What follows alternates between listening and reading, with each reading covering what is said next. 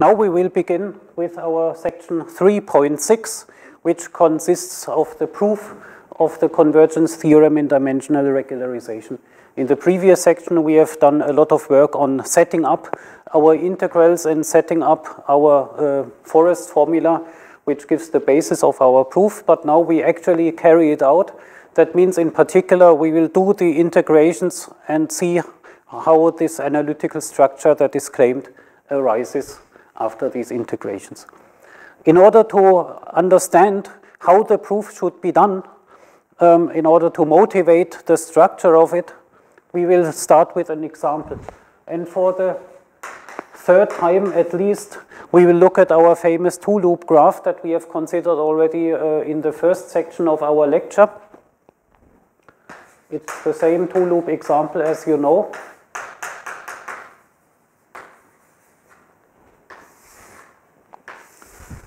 With a slight modification. So today I will look at the same graph, but let's do it concretely for QCD, quantum chromodynamics. And then we have this two-loop diagram,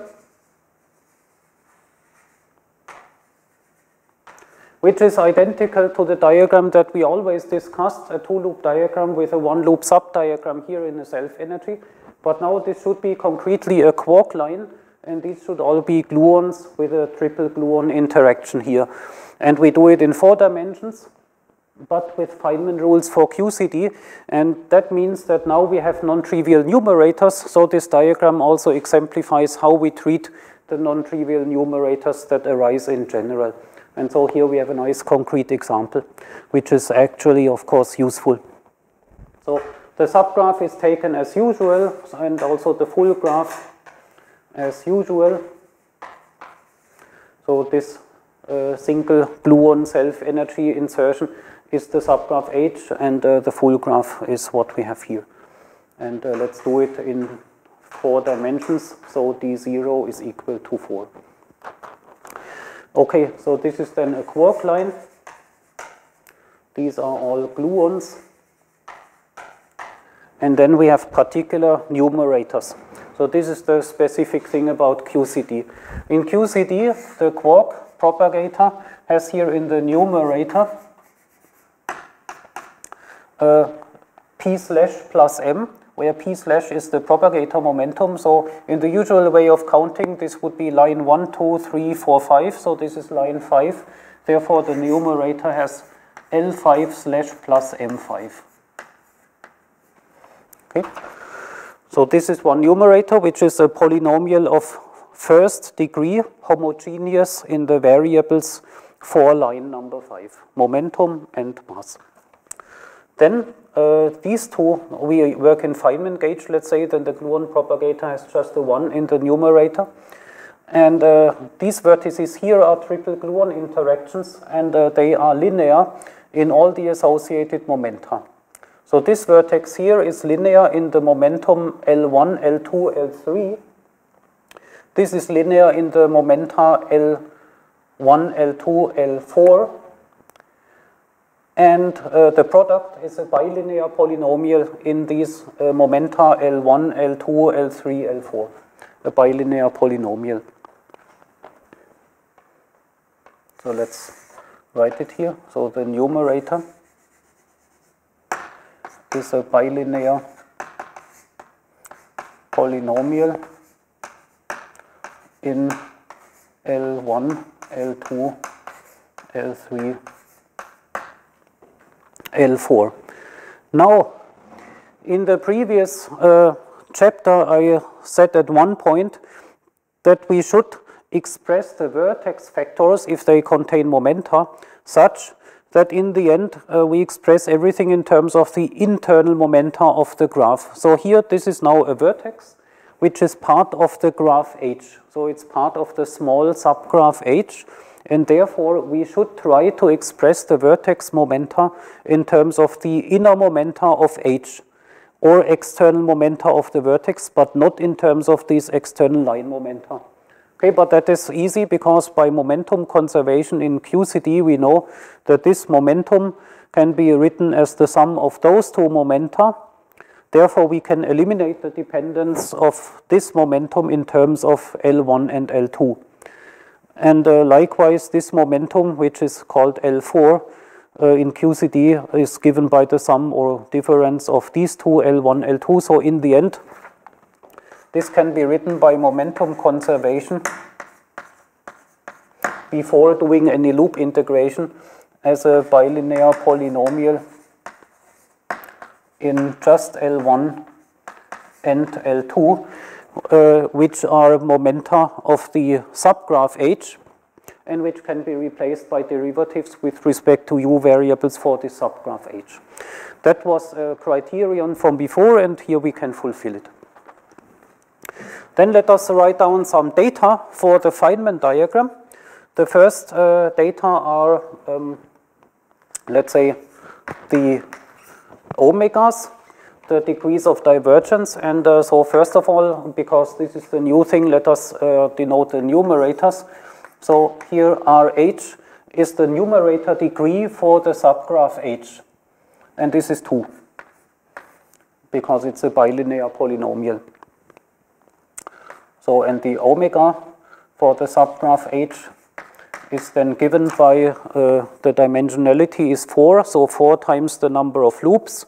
So this is 4 minus 2 times the number of propagators. This is all 4 minus 4 gives 0, so 4 minus 4 plus the numerator degree 2 is equal to 2. So it's a quadratically divergent gluon self-energy.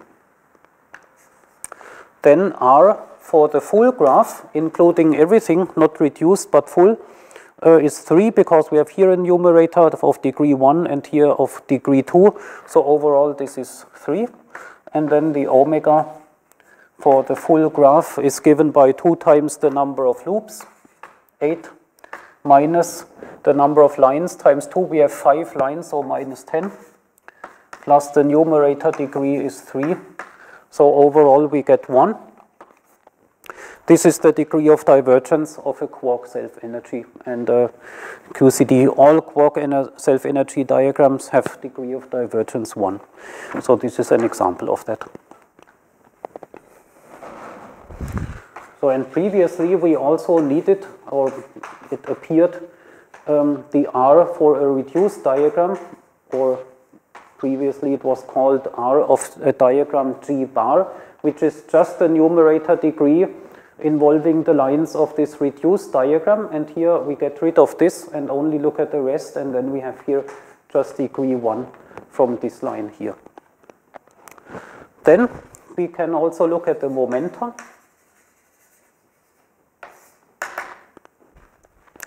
So what are the subgraph aware momenta for this graph and also other variables? So we would choose QH as the subgraph aware momentum, one of the 2 independent ones for H. Let's call it here, this would be vertex 1. Then let us take P1. Then subgraph aware variables Q sub G are the momenta for the reduced diagram, so for the rest, where this is contracted to a point. And then we can take, for example, these 2 momenta here and get rid of that from momentum conservation. So the set of these would be P3 and P4, where this is 3 and this is the vertex 4. Then we can also have the masses MH. The set of the masses in the subgraph MH or H is the set of masses M1, M2. In QCD, the gluon is massless, but in our renormalization treatment, we treat all lines as massive. So we have here for each line automatically a mass with the appropriate index M1 and 2. And this is the set of masses for the subgraph. And then we have the set of masses for the remainder, so for the reduced graph G over H. And this would then be M3, M4, M5. And similarly for the U's, subgraph aware partitions of U, so U1, U2 for the subgraph, and U3, U4, U5 for the remaining graph. And then we have a set of variables by which we can describe our graph. Now let's go into the appropriate sector.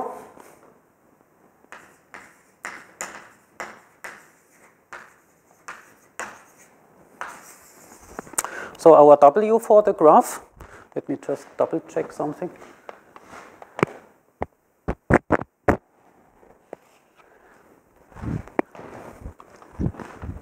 So we go to the appropriate sector and write down our W. So W for the full graph G has the usual form.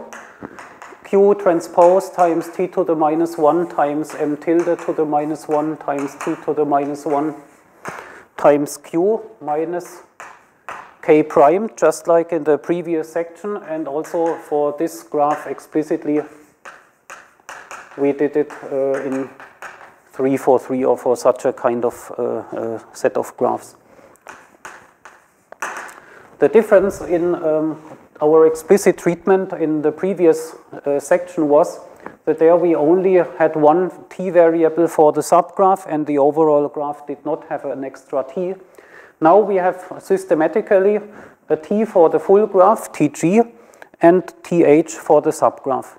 So the difference to previously is that now our t to the minus 1 is this matrix, th times tg instead of just t from before, and here in this reordered fashion to compare with this section.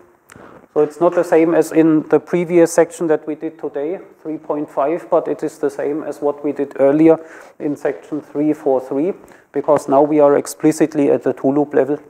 And we have just two graphs like we had here. So then we have this reordered form.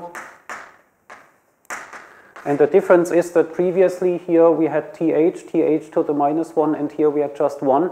And now we have everywhere in addition a factor tg for the full graph. Then m tilde is, as before, given by m hat plus th times bhg, and this matrix has the identical structure to what we had before. This is independent of t's, it contains just zeros and ones. And here you might wonder whether we should have here a product th times tg, but we don't, because what happens here is that we get an effect from the relative scaling between these blocks, and the relative scaling is just th like it was in our previous calculation. So like before, we have here only th, but this here has changed by additional tg factors.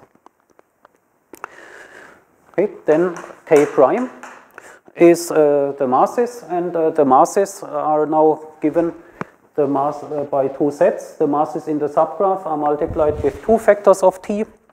So let me write it explicitly. This is tg square times th square times the sum over the lines in the subgraph. This is just 1 and 2.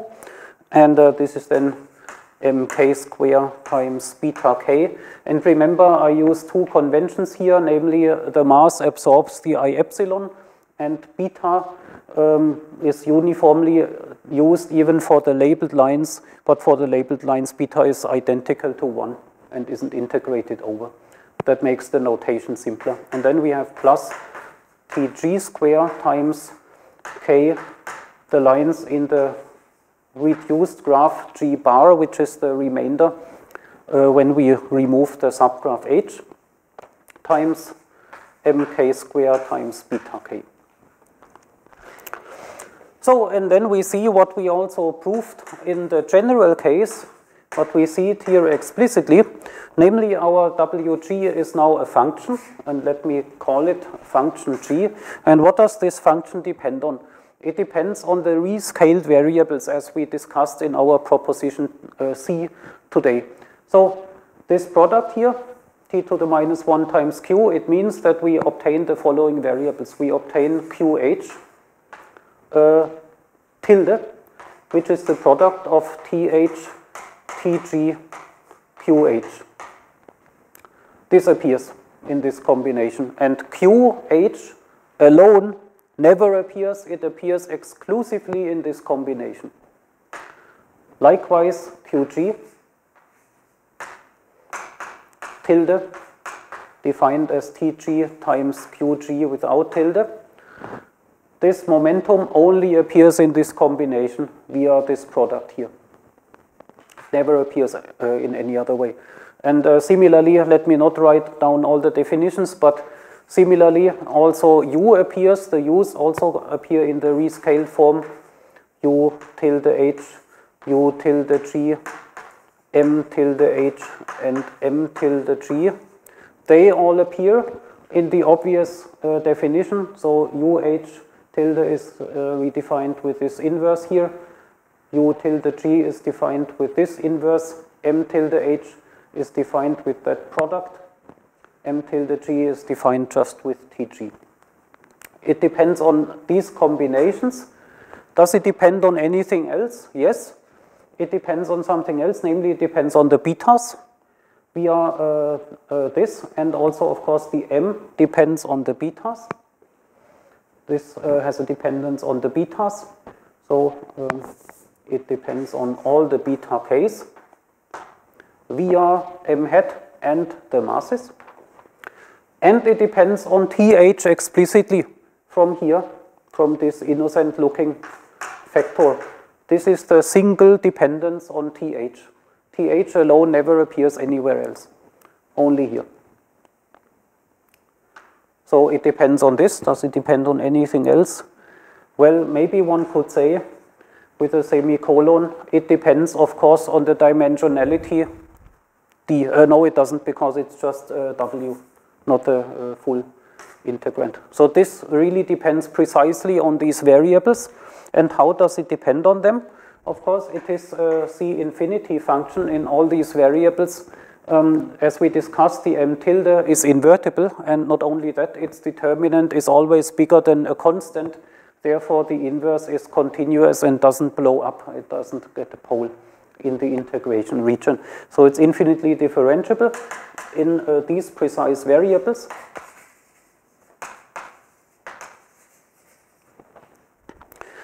Even at t equals 0, just to stress it. Now, I already made this remark, but for this it is important that we use as a variable U tilde, because U alone depends on T inverse. So originally the thing depends on T inverse, and then for t equals 0 we have a pole. For a fixed U, but t is 0, we have a pole. But as a function of U tilde, if this is treated as an independent variable, then t can go to 0 while U tilde is constant, and we have no singularity whatsoever. So it's differentiable in both variables U tilde and t, even at t equals 0 and also at U tilde equals 0.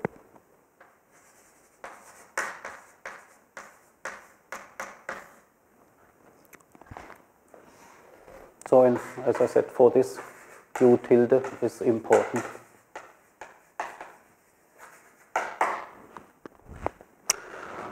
Good. Let us write down something for comparison, namely the WH part.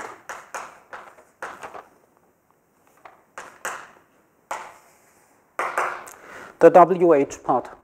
In our lemma and also today earlier, we discussed going from WG, the full graph, to WH for the subgraph.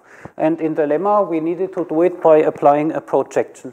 Let us do the same projection here. WH is now defined as the projection Q transpose times t to the minus 1 times M hat instead of M tilde to the minus 1 times t to the minus 1 times the projection on the subspace for the subgraph H times Q minus K prime only for the subgraph H.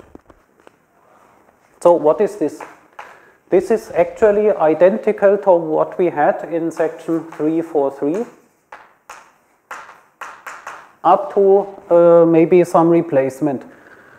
Is there a replacement? Yes, of course there is a replacement, because everywhere there appears now the combination TH times TG instead of TH only, like we had before. This single appearance of th doesn't matter for us since we are using m hat instead of m tilde.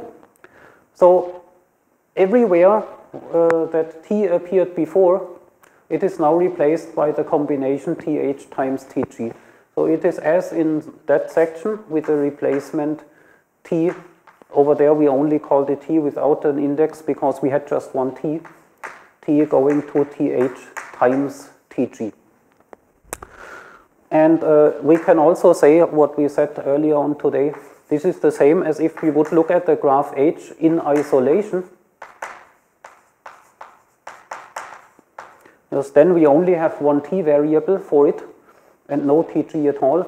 And afterwards we do the replacement th going to the product th times tg. So this projected wh is not the same as the one we would obtain in isolation, but up to this replacement. Now let us look at the numerator briefly. The numerator is new compared to our previous studies where we looked at this example.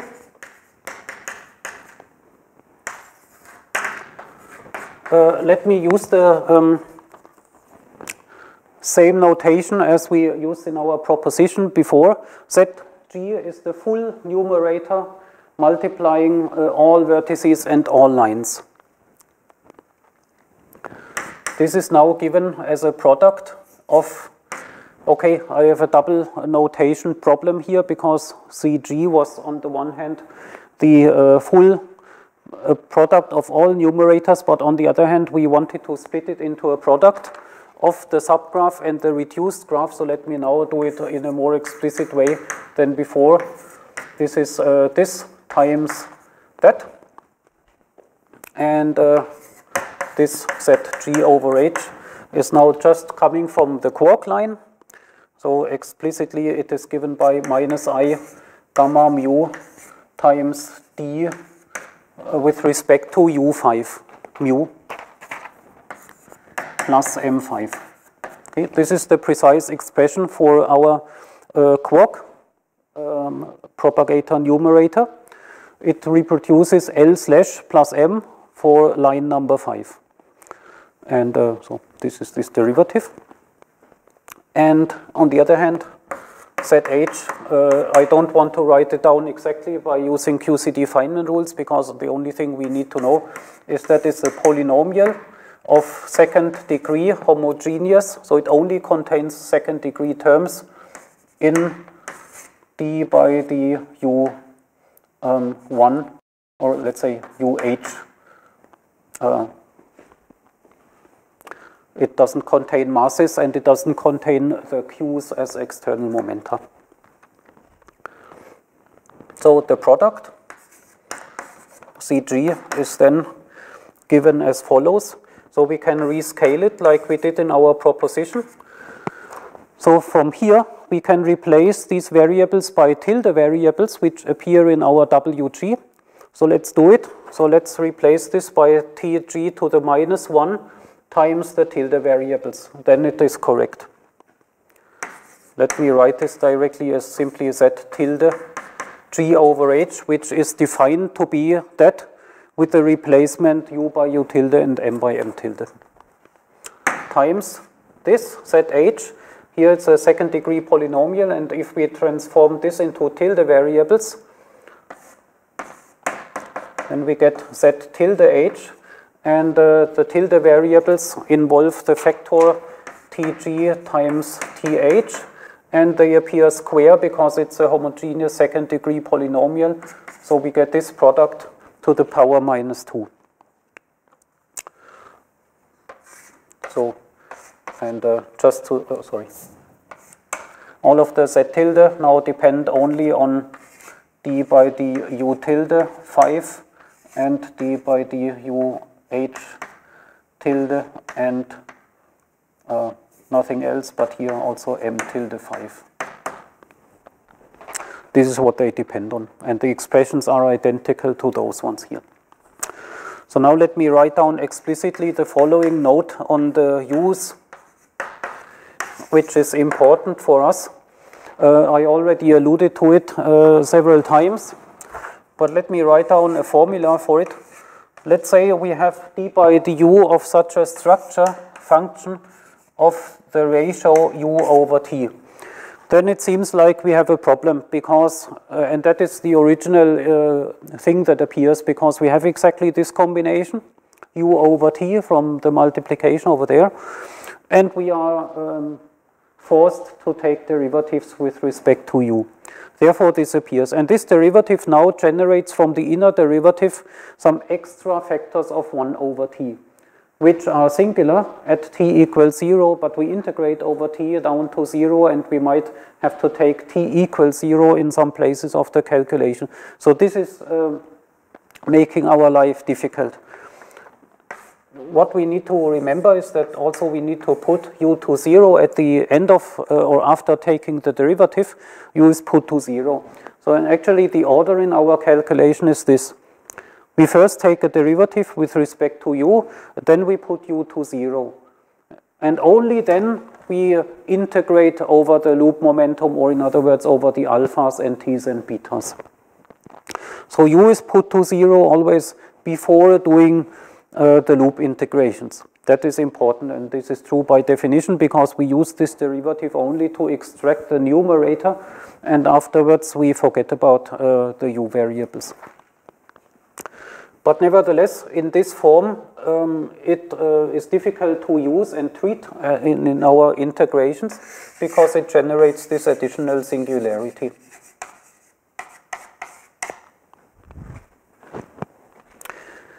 Now let's look at this. What happens if we replace this by u tilde? So let's say u tilde is equal to u over t. Then we have here f of u tilde. And then the derivative in complete generality can be written as t times derivative with respect to u tilde. That is an identity. Now, 1 over t, of course. 1 over t times d by du tilde is the same as d by du using inner derivative. So that is the same. Now, if we do that, then this object alone generates no additional 1 over t singularity. In this case, it doesn't depend on t at all, but even in general, this derivative is harmless from the point of view of 1 over t.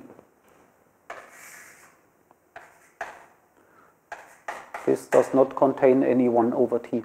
And now if we take u tilde to 0, you might wonder whether it is correct to take u tilde to 0 instead of u or u over t. So the order matters. So since we must take u to 0 before doing the t integration, this is really the same as replacing u over t by u tilde, taking this derivative, then setting u tilde to 0, and afterwards dividing by t. So this is an identity, and here in this form, the derivatives and the u appearance is harmless because the function and even its derivatives are not singular in terms of t, but whatever singularities might come from this derivative are factored out explicitly here, and they can be treated with our formalism nicely, and actually we have treated these explicit 1 over t singularities by going to the z tilde variables and derivative operators in our proposition C. This is the reason for doing it. So u tilde leads u tilde equals 0 leads to same result.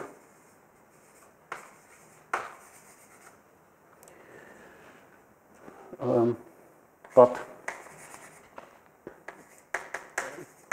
exhibits explicitly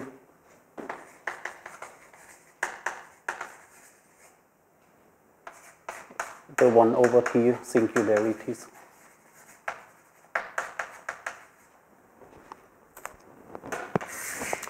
Now let me explain to you the plan that we want to do with the example. Our plan is to treat completely this renormalization 1 minus T gamma times 1 minus T H applied onto G. Step by step, take the graph G, then apply this operation onto it. That should subtract the subdivergence corresponding to the subgraph. Then we apply this and obtain a hopefully finite result. And what we should see is, first of all, once we apply this, we need to insert a counter term corresponding to the subgraph H, and its divergence should be local. Then we do the subtraction, and then we are able to extract the remaining divergence here, and that remaining divergences should also be local. We know that they are local already from the previous calculation of this example. But now we do it exactly using this setup of the forest formula, and we use exactly the same steps as the ones we can use in the general proof. Why did we not do it before? We looked at this example already at least twice. The first time we looked at this two-loop graph, first of all without numerators, but the first time we looked at it was in our section 1 on introductory examples, and there we had the purpose of calculating as quickly as possible with any means that is available a two-loop graph in order to see what is the divergence structure, and then we encountered the non-local divergences as long as we have not subtracted the subdivergences. So that was the first thing, and we did it explicitly by using gamma functions and beta functions and so on, because that just works for this Feynman graph, but it doesn't work in general. Then we looked at the graph a second time after introducing alpha formalism, and we used it to do the counter term subtraction using alphas. And already at that time we discovered that not only the alpha formalism is necessary and useful, but also we needed to go to these u variables in order to treat momenta in numerators. And we discovered this operation of inserting a subgraph into a full graph. And so essentially the second time I did the example with you was for you to see the necessity and the usefulness of the u variables, and also this operation of inserting counter terms. And now we do it a third time by directly applying the fully general formalism, which will always work, and doing exactly the same sequence of steps. So this is the plan.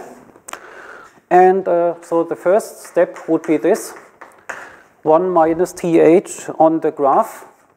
That generates two graphs, namely the original two-loop graph, 1 times g, plus the counter term graph, which we obtain by contracting h to a point and replacing h by its divergence. And so this is then evaluated as minus t times the divergence, or minus the divergence of the gluon self-energy evaluated in isolation, and then inserted into this diagram here. So, and what we need to do is to evaluate it in this form, and then precisely look at the structure of the result.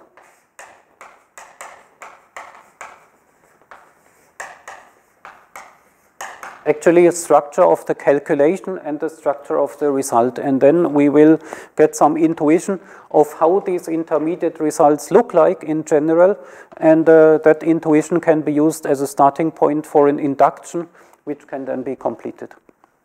So then, as the next step, we apply 1 minus Tg onto the result, and that, of course, gives us the same two graphs, plus the associated counter terms, or minus the divergent part of them.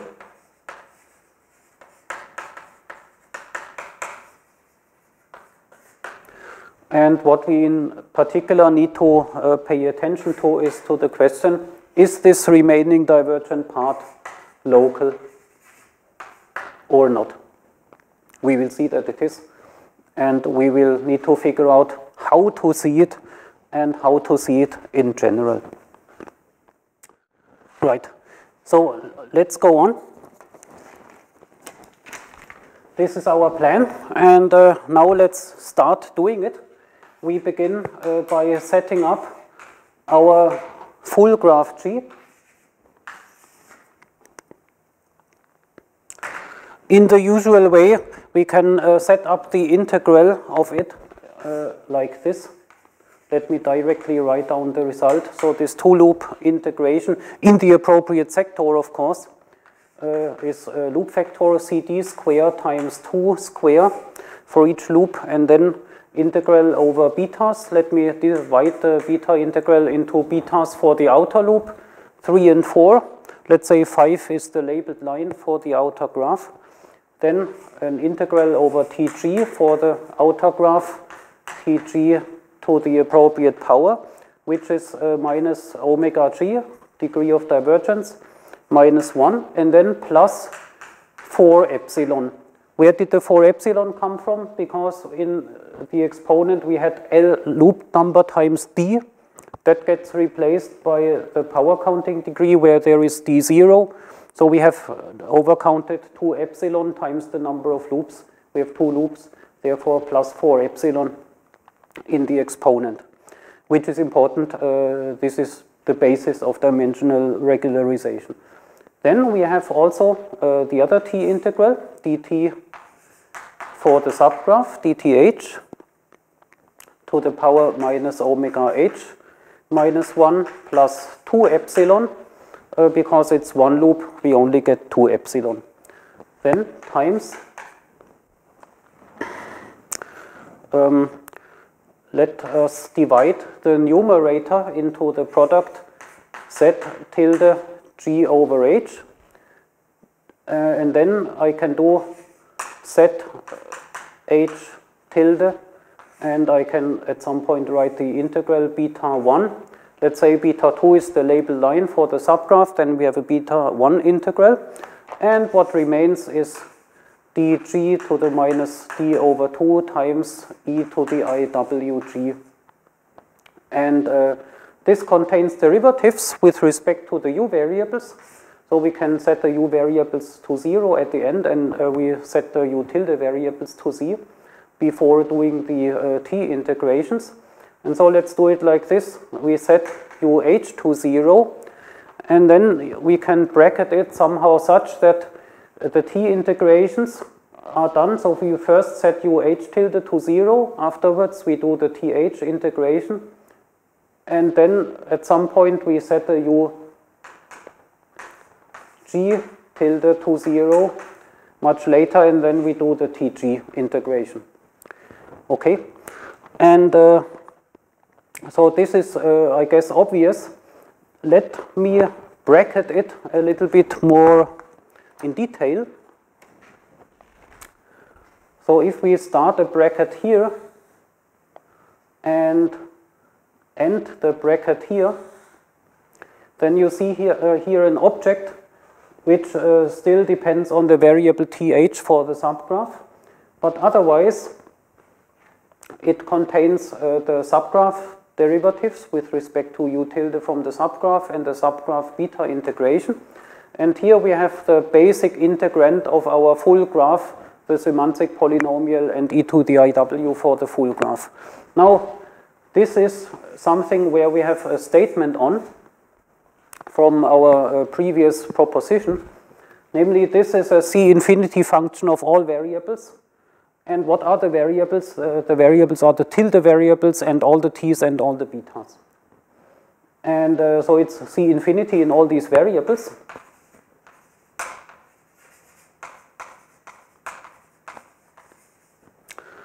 And it is understood that we always take the tilde variables. And it remains C infinity even if we integrate over beta, and it remains C infinity if we take derivatives, because if it's C infinity and we take derivatives, it's still C infinity by definition. And of course it also remains C infinity in all the remaining variables if we set the subgraph u tilde to 0.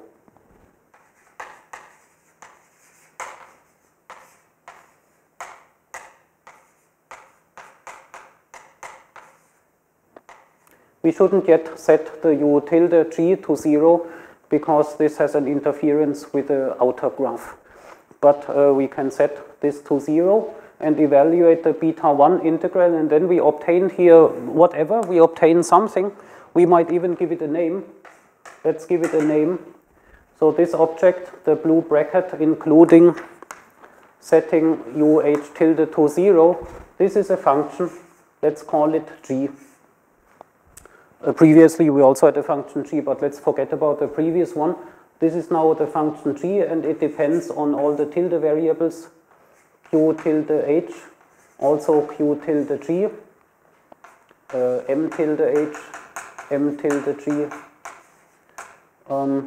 and it contains the U tilde G, but not U tilde H, because that is set to 0, and it contains all the T's. It does not contain Tg, because this function was from the beginning independent of Tg. Excuse me, sorry, that's wrong. It does contain Tg because it is contained here in the exponent, but otherwise it doesn't. And it contains the remaining beta 3 and 4 variables. And it contains the dimensionality d, and it is C infinity in all these variables. So this is good to know, and this is our integral setup. Then we also need to set up for our first calculational step. In the upper right diagram there appears the counter term for the gluon self-energy at one loop. So this is also something we need to calculate very early on. Setup of H in isolation.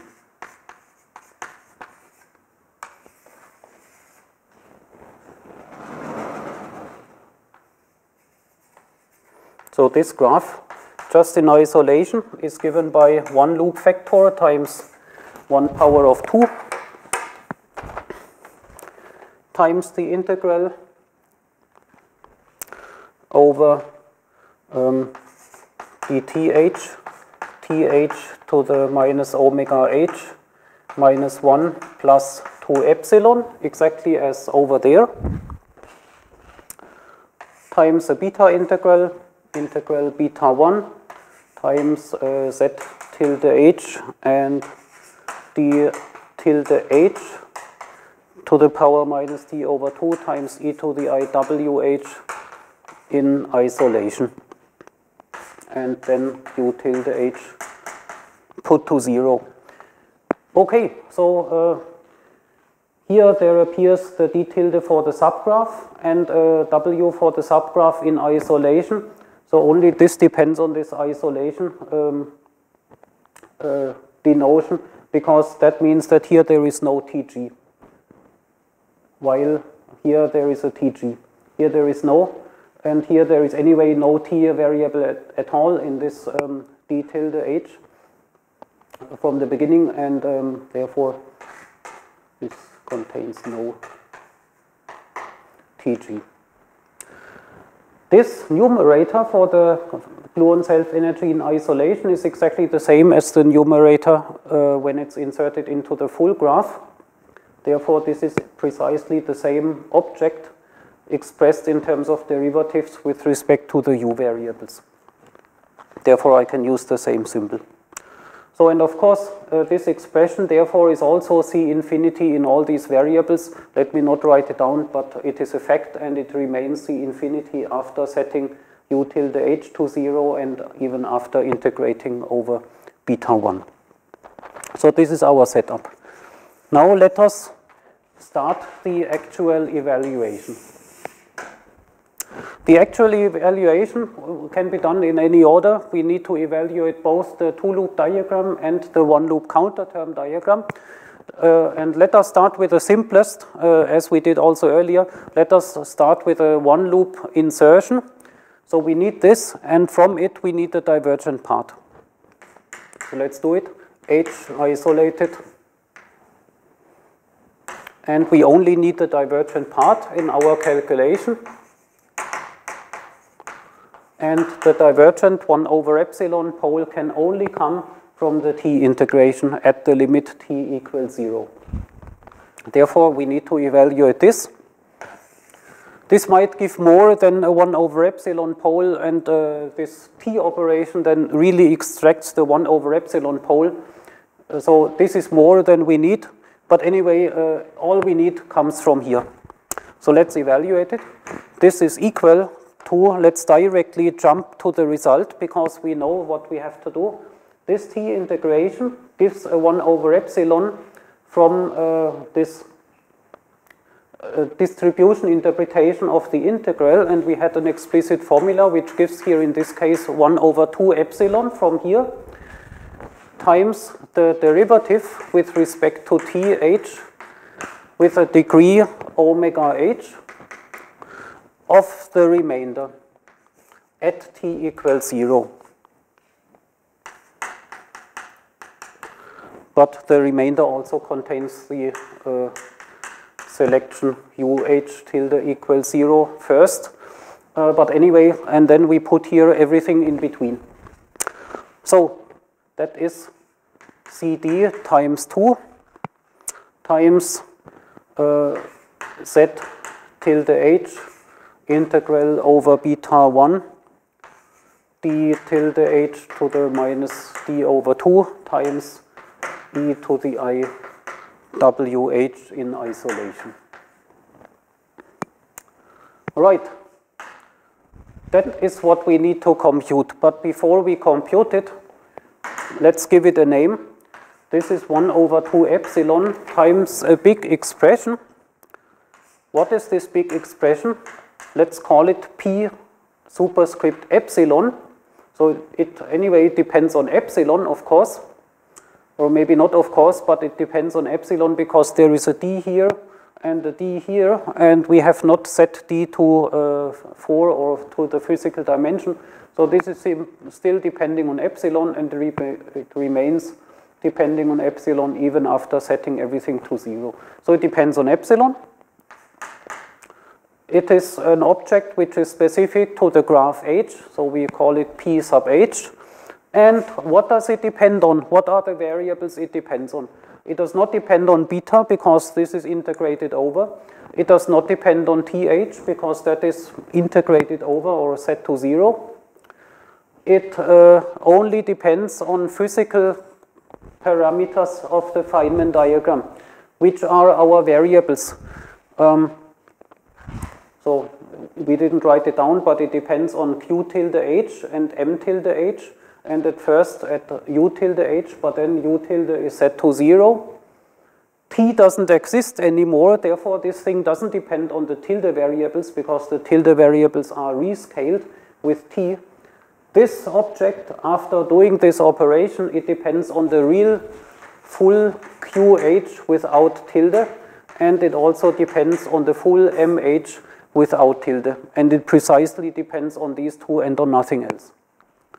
There is no t, no beta anymore. This is just a function of two physical parameters with nothing else. What is this function? Let me just, there is no q tilde anymore, or m tilde. What is this function? I claim this is a polynomial. That's why I call it p. Why is this a polynomial? Let's first write it down. This is a polynomial. In the arguments qh and mh of degree omega h. So it's a very special polynomial. It's actually a homogeneous polynomial. It contains precisely only terms of this degree in these two variables. How can we see that? This is very important for us since we know we want to prove locality of counter terms. So if something complicated turns out to be a polynomial, this is surely important. So what is the reason for this? The reason is the following. So we have actually here the following kind of object. We have some derivative or many derivatives with respect to a variable, and now I give it a name. Let's call it g sub h, and this function g sub h depends really on what? It depends on before doing the t setting to 0 or t integration, this still depends on the tilde variables.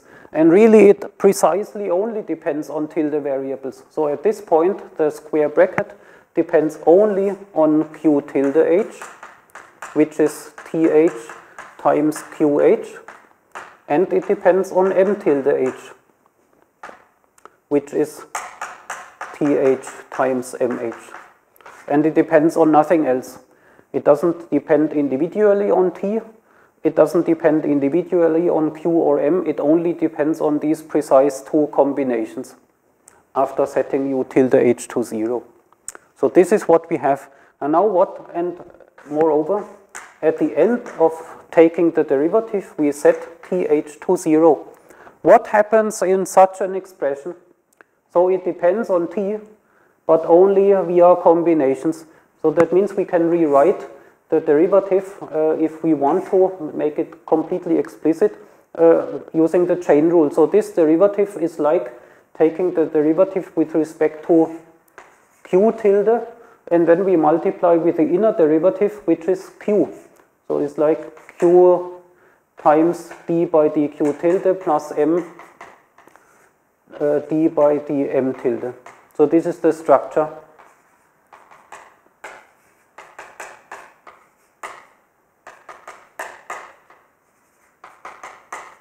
This is the structure.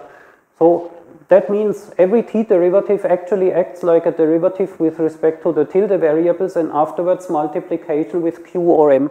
That means if we act with omega times derivatives onto this, then we extract automatically prefactors which are omega powers of q's and m's. So we get omega powers of q's of m's or m's as prefactors. So the prefactor becomes automatically a homogeneous polynomial of this degree in these two variables. But what is the remainder? The remainder is some derivative of a function with respect to tilde variables. But at the end of the day, we set th to 0. That means at the end of the day, the tilde variables are 0. That means we get a polynomial in these variables q and m times some function which has 0 arguments. So a function with 0 arguments is a number. It is a constant. It does not depend on q or m and not on t because t is 0. That means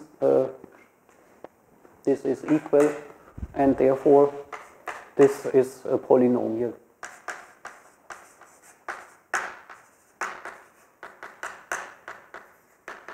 As claimed in automatically this degree.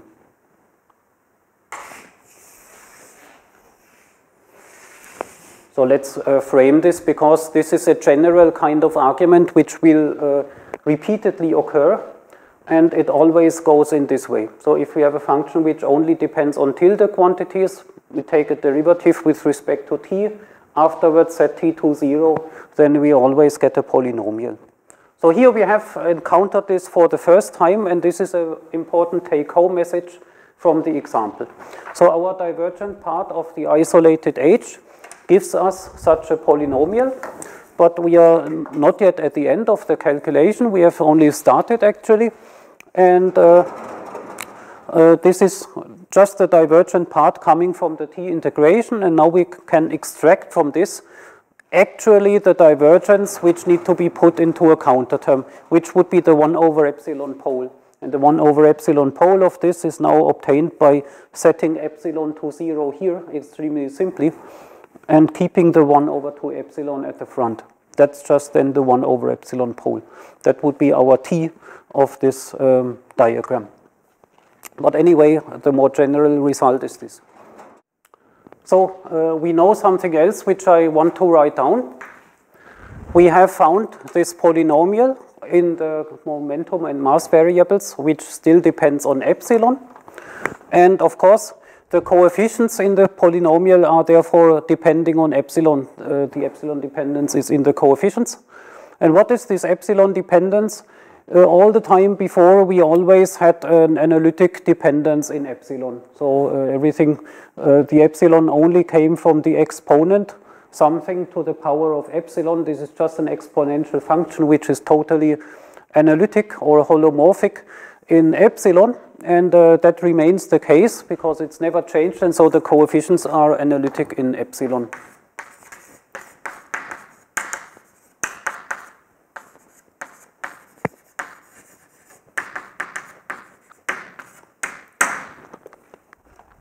Very good, and that means, as I said before, T of H in this general notation, which is now T of our subgraph for the gluon self-energy evaluated in isolation, is given by 1 over 2 epsilon times this polynomial P at 0, H of the two variables QH and MH. So we have found our result. And of course, if we say nothing else, then this is of course evaluated in isolation, because how else could we evaluate it?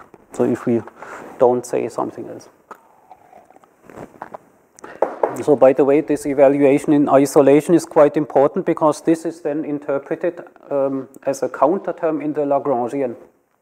A counter term in the Lagrangian for some graph must not depend on which graph you insert it into. So if this is inserted into a bigger graph G or into an even bigger graph G prime, this counter term in the Lagrangian is unambiguous. It's whatever it is, fixed once and for all. So this can only be evaluated in isolation. And if this gives rise to a contradiction, then we are doomed.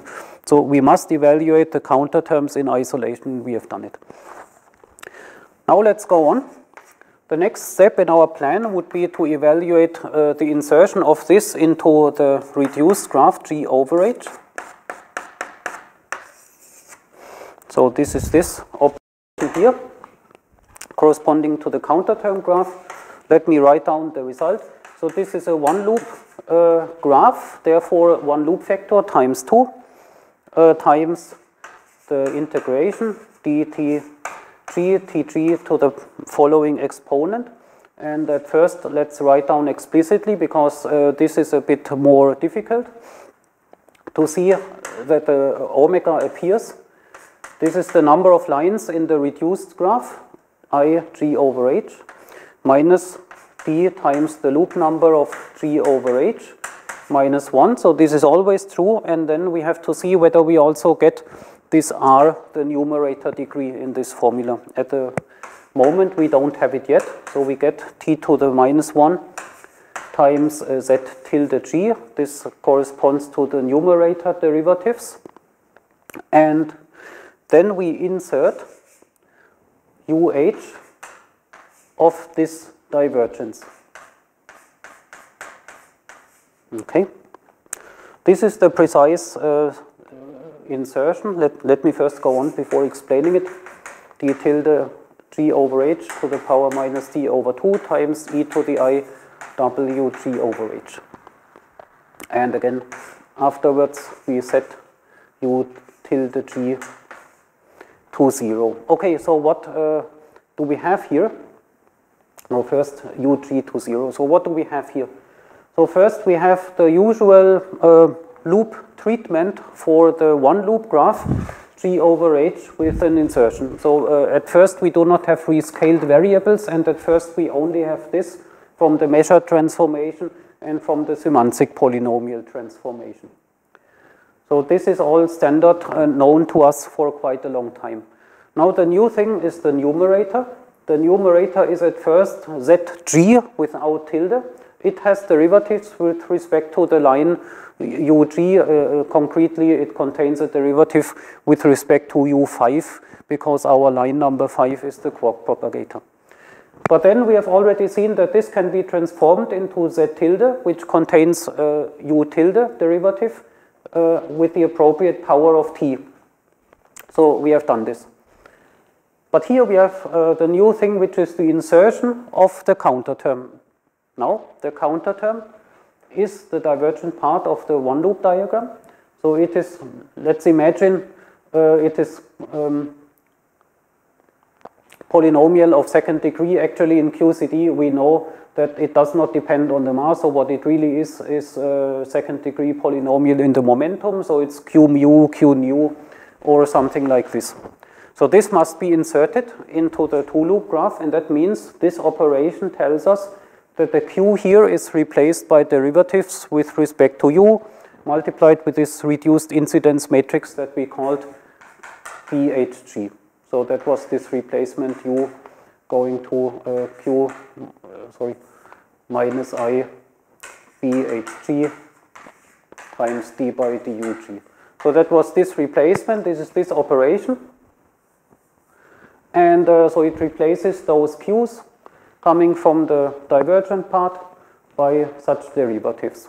Okay, and that is inserted here. So that means this expression is a derivative operator with derivatives ug, but not ug tilde. Now we can also transform this, of course, in the same way. So it's a polynomial second degree in the u's. Let me simply draw it like this, d by dug square in quotation marks as a second degree polynomial. So and that can then be replaced by tg to the appropriate power and derivatives with respect to u tilde g square.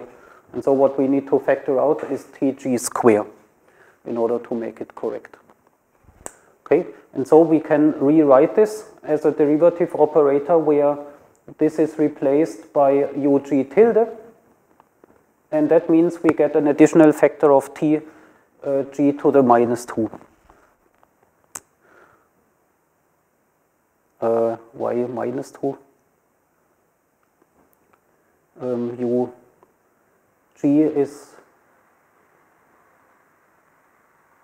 so this is equal to tg times that, and therefore we need tg to the minus 2 here. Right.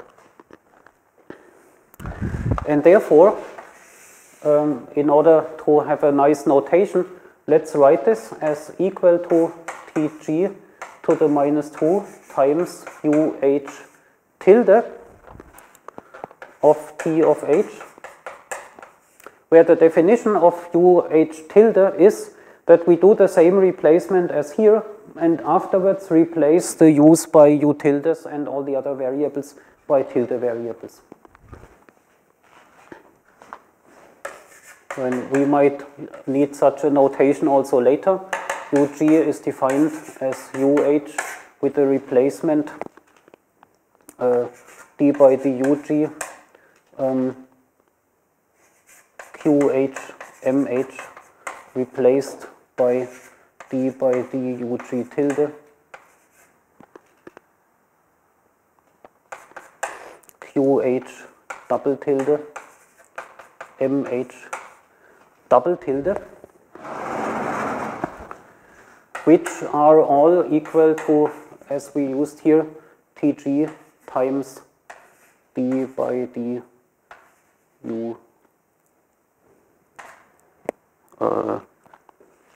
Okay, sorry, I was confused for a moment. QH, MH. Right, so why yet another notation? We have seen that we want to bring this UH to the form UH tilde with derivatives with respect to UG tilde, and for that we needed to multiply with TG square. Now in general, this expression here does not only contain derivatives with respect to U, but it might contain also masses or other momenta Q's. And then all the variables here are coming from the inner subgraph H. Now if we want to define it like this, then all the variables, not only the U derivatives, but also these Q's and the M's have to be rescaled with a uniform factor Tg. That means that rescaling here is not the one that we used originally, but it's a different one. QH is now rescaled only by Tg. Previously it was rescaled by Tg times Th. Now it's only rescaled by this, and therefore I use this double notation. And this is a first indication of what I mentioned before, namely if we start doing step by step the renormalization of subgraphs, then we need different rescalings. Each time we treat a new subgraph, our optimal rescaling changes. And here, this is the first incidence where we need second rescaling, namely the ages are only rescaled by G, by the bigger graph, and not by the subgraph variables. Okay, so this naturally appears here, so we use this notation. Capital U tilde is defined as the normal U with the replacement corresponding to the outer graph, not to the full graph, but only to the outer graph. So, to give it a name, this is a different rescaling. And it is appropriate or optimal for treating G over H.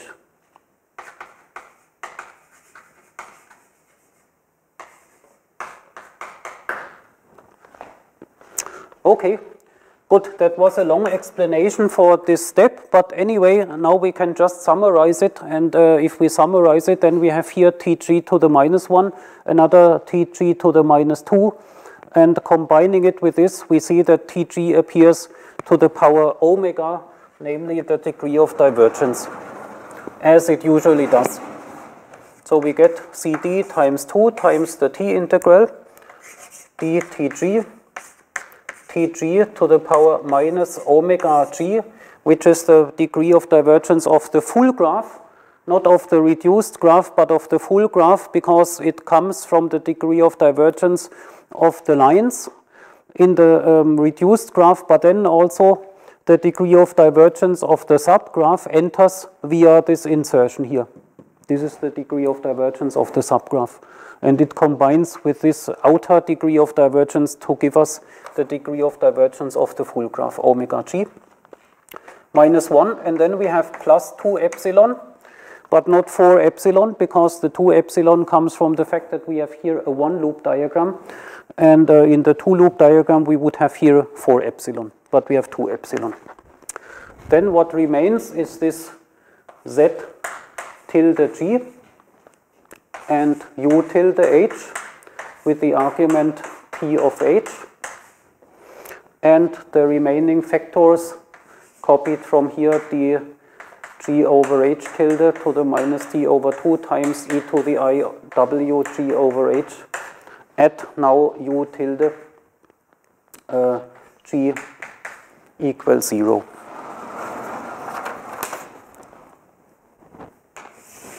Very good. Now we can try to put it here in this small place. But I think this can just work. And then we evaluate now 1 minus t sub h acting on the full graph G.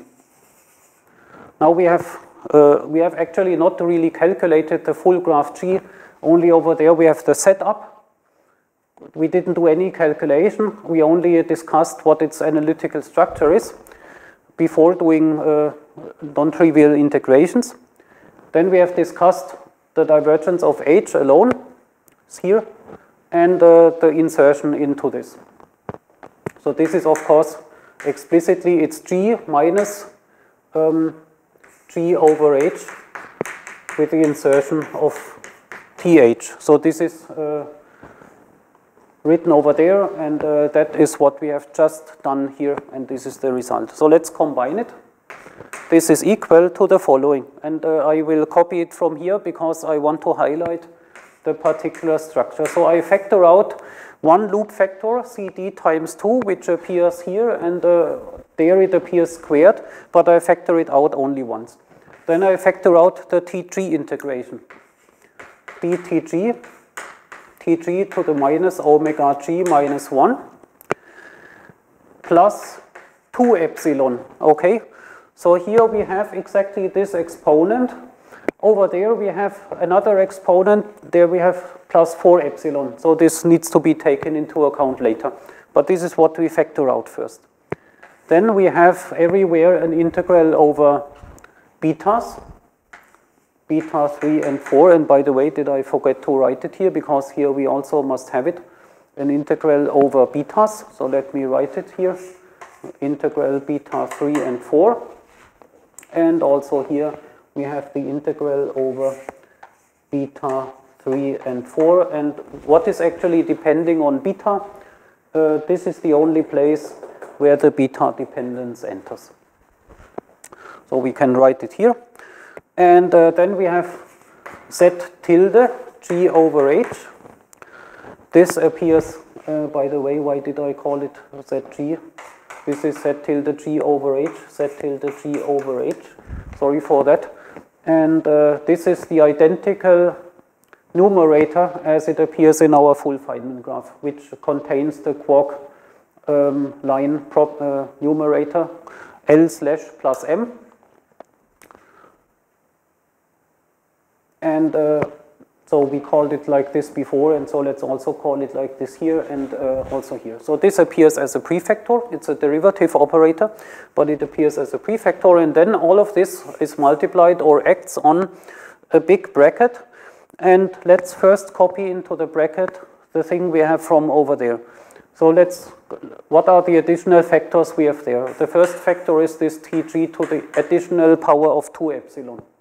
That reproduces the Tg coefficient that we have over there. Then, from over there we have an additional loop factor, Cd times 2, because it appears squared over there. Then we have our integral over t, dth times th to the power minus omega h minus 1 plus 2 epsilon. And then what remains is hopefully everything that we called our function g. Everything what remains is our function g. Let's not write down the arguments, but this function summarizes z tilde h, the integral over beta 1 of the of dg to the exponent and so on. And then we should set u tilde h. Did we set already u tilde h is already set to 0 in this function g by definition, so we don't need to do anything here. So that is the full expression for our two-loop graph g. Now comes the full expression with a minus for this, and we just need to copy it. What happens? So we have already the loop factor Cd times 2, the integration over Tg with the appropriate exponent. Then we have the integral over beta 3 and 4. We have the z tilde g over h. So what remains here in the bracket is u tilde h of t of h times d tilde g over h to the power minus d over 2 times e to the iw g over h. Then we close the bracket, and only at the end we can set u tilde g to 0. That means we have identified a curly bracket, which is the interesting part. This is what corresponds to the cancellation of the subdivergence. So I've written it specifically in a way, let's give it a frame, specifically written it in a way which has in the first line the outer loop expression, namely the outer loop factor, which always appears with any loop, the t integration corresponding to the outer loop, the beta integration corresponding to the outer loop, and also the numerators coming from the outer loop. And then in the bracket we combined whatever can be combined. Namely, here this is the first line coming from the remaining, let's say, sub-integration of the actual two-loop diagram, and this is the result from the counter term diagram. Okay, this is the precise expression. And now this needs to be evaluated, and our question that we raised in the beginning, how do we see the cancellation of the subdivergence, and what is the analytical structure of the result after cancellation of the subdivergence? And once we have understood the analytical structure of this, then we can go on to the next level and treat the outer loop and also study the divergences of the outer loop. And if we do it in high enough generality, then we get a good idea of what can be done for an arbitrary multi-loop diagram. Okay, so after cleaning the blackboard, I've added some information from what we had before. So we wrote here 1 minus th acting on g. The upper line is the outer loop integration, and the curly bracket is the inner loop integration after combining the counter term graph and the full graph. Now here the abbreviation G stands for this expression, which is the inner loop essentially with beta 1 integration and z h tilde variables. And this divergence of the subgraph H led to this definition of the polynomial P epsilon of H, an epsilon-dependent polynomial of second degree in the momenta and masses in general of the subgraph H. And that was defined by the derivative with respect to TH of this one-loop expression, also containing Z tilde H and beta 1 integral, and subgraph D tilde and e to the IW factors. Here we have the full D tilde and e to the IW for the full graph. Okay, so these are definitions which appear here. And now we can combine the curly bracket, which means that we manipulate the parts of our expression which correspond to the subgraph and try to extract the finite result after the subgraph divergences have hopefully cancelled. So, how do we do it? Let's do it here. What we need to do in order to combine the first and second line of the curly bracket is, of course, we need to evaluate the TH integration. The TH integration is now what remains to be done. In the full graph, we have already done it in the subgraph. Here we need to do it, and then we need to compare the expressions. So, and the T integration of the full graph has two elements. It is divergent, possibly. We know it is. It can be divergent in general. And its divergence is extracted by, again, taking the T derivative at T equals 0, and then there will also be a finite remainder. And of course, we are after a full calculation, so we keep the finite remainder, but it's finite, and the divergence can be discussed by taking only the divergent part of this. So the idea is that the divergent part will be combined with the divergent part from here. That might add up to 0 or to something finite. And then we have this finite remainder plus the non-divergent part of the TH integral. And then with all of this, we then go on to the second loop. So let's do this. And the first thing is we take only the first line and only the TH divergent part. And once we did that, we combine it to the other divergence. Okay, so what is this? We directly can write down, namely, the T integration gives as a divergence 1 over 2 epsilon from the exponent, and then the T derivative of, okay, this Tg to the power 2 epsilon, which appears has nothing to do with the inner loop. It comes from the outer loop. But anyway, we have it, and so let's write it down, and then we obtain really the T derivative, d by dth to the power omega h of the rest, and the rest is now the loop factor, cd times 2, and what we called g here. Okay, at t equals 0.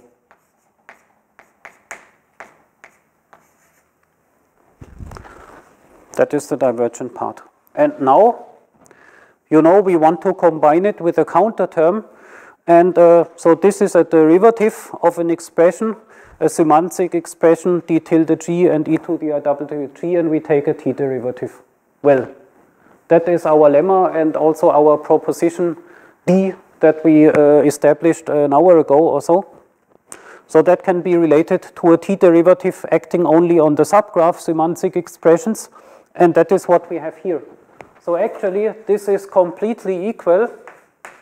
Let me immediately write it to 1 over 2 epsilon times Tg to the power 2 epsilon. And then all of this gets replaced by Tg to the power omega h times the insertion uh from the lemma of the t derivative of what we have here, and this is nothing but the polynomial p epsilon h with its arguments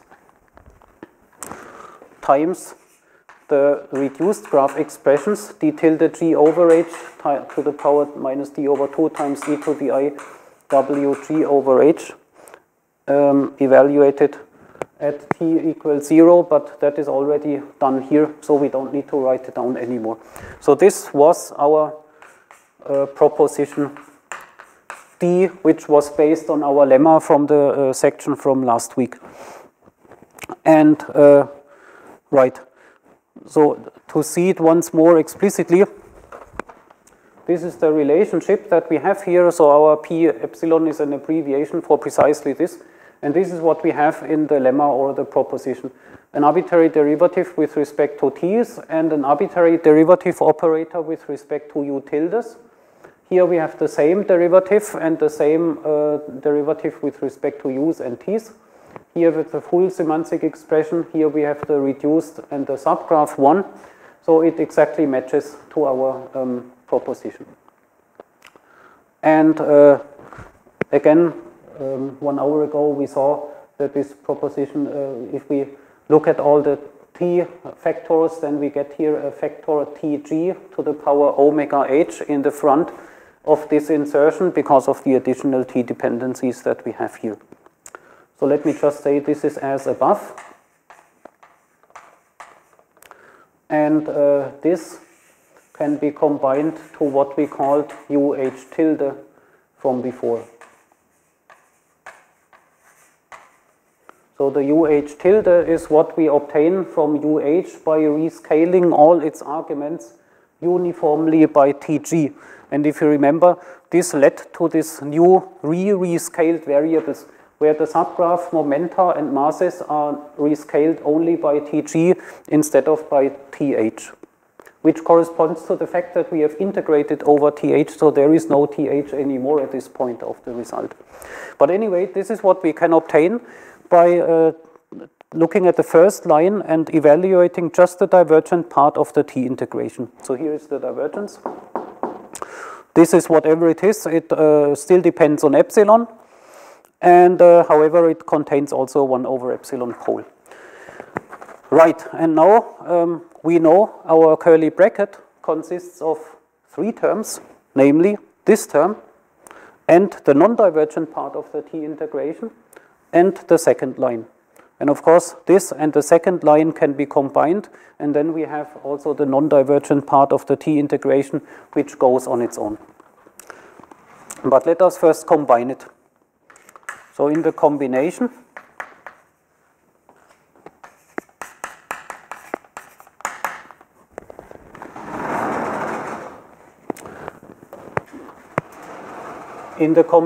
of this plus the second line in the curly bracket, let's say these are all the TH divergent parts in the curly brackets. What do we have? We have, of course, a very nice correspondence. So the structure is that we always have this UH of P. We have it here at the bottom, and we also have it here. But it's not exactly the same, so the 2 terms do not add up to 0. And so there are actually 2 differences.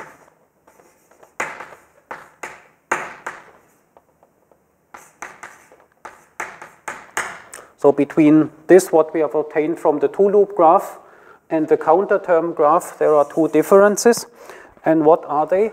The first difference is the extra factor of Tg to the power 2 epsilon.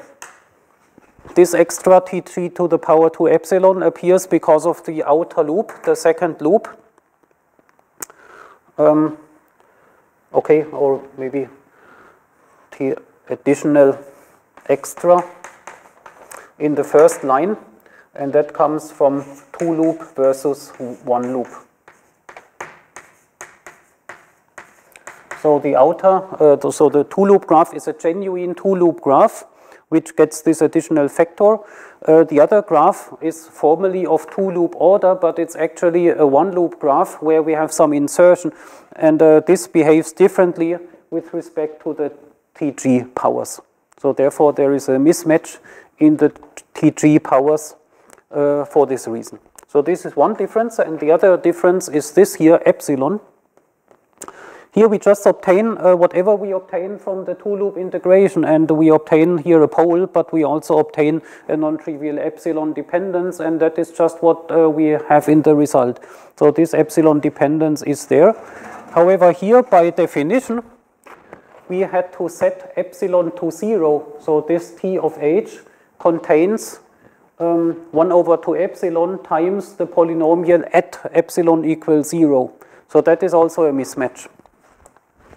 So we have pH of epsilon in the two-loop graph versus pH of 0 in the counter terms.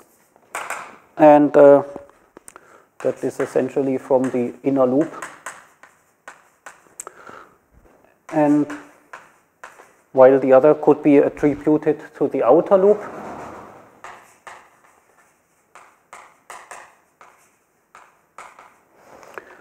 And this is from the inner loop, and the fact that we have here to put 0, comes from our MS prescription, the minimal subtraction prescription. This is not absolutely necessary. We could also add higher orders in epsilon, but we choose to take only the lowest order in epsilon, and in other words, define the counter terms as pure 1 over epsilon poles. This is a systematic prescription which we can follow. We could also change it, as I said in the beginning, we can change the renormalization scheme by adding finite counter terms. We can do that at any stage, but for the moment we fix the scheme to be the minimal subtraction scheme. And then we have here a mismatch.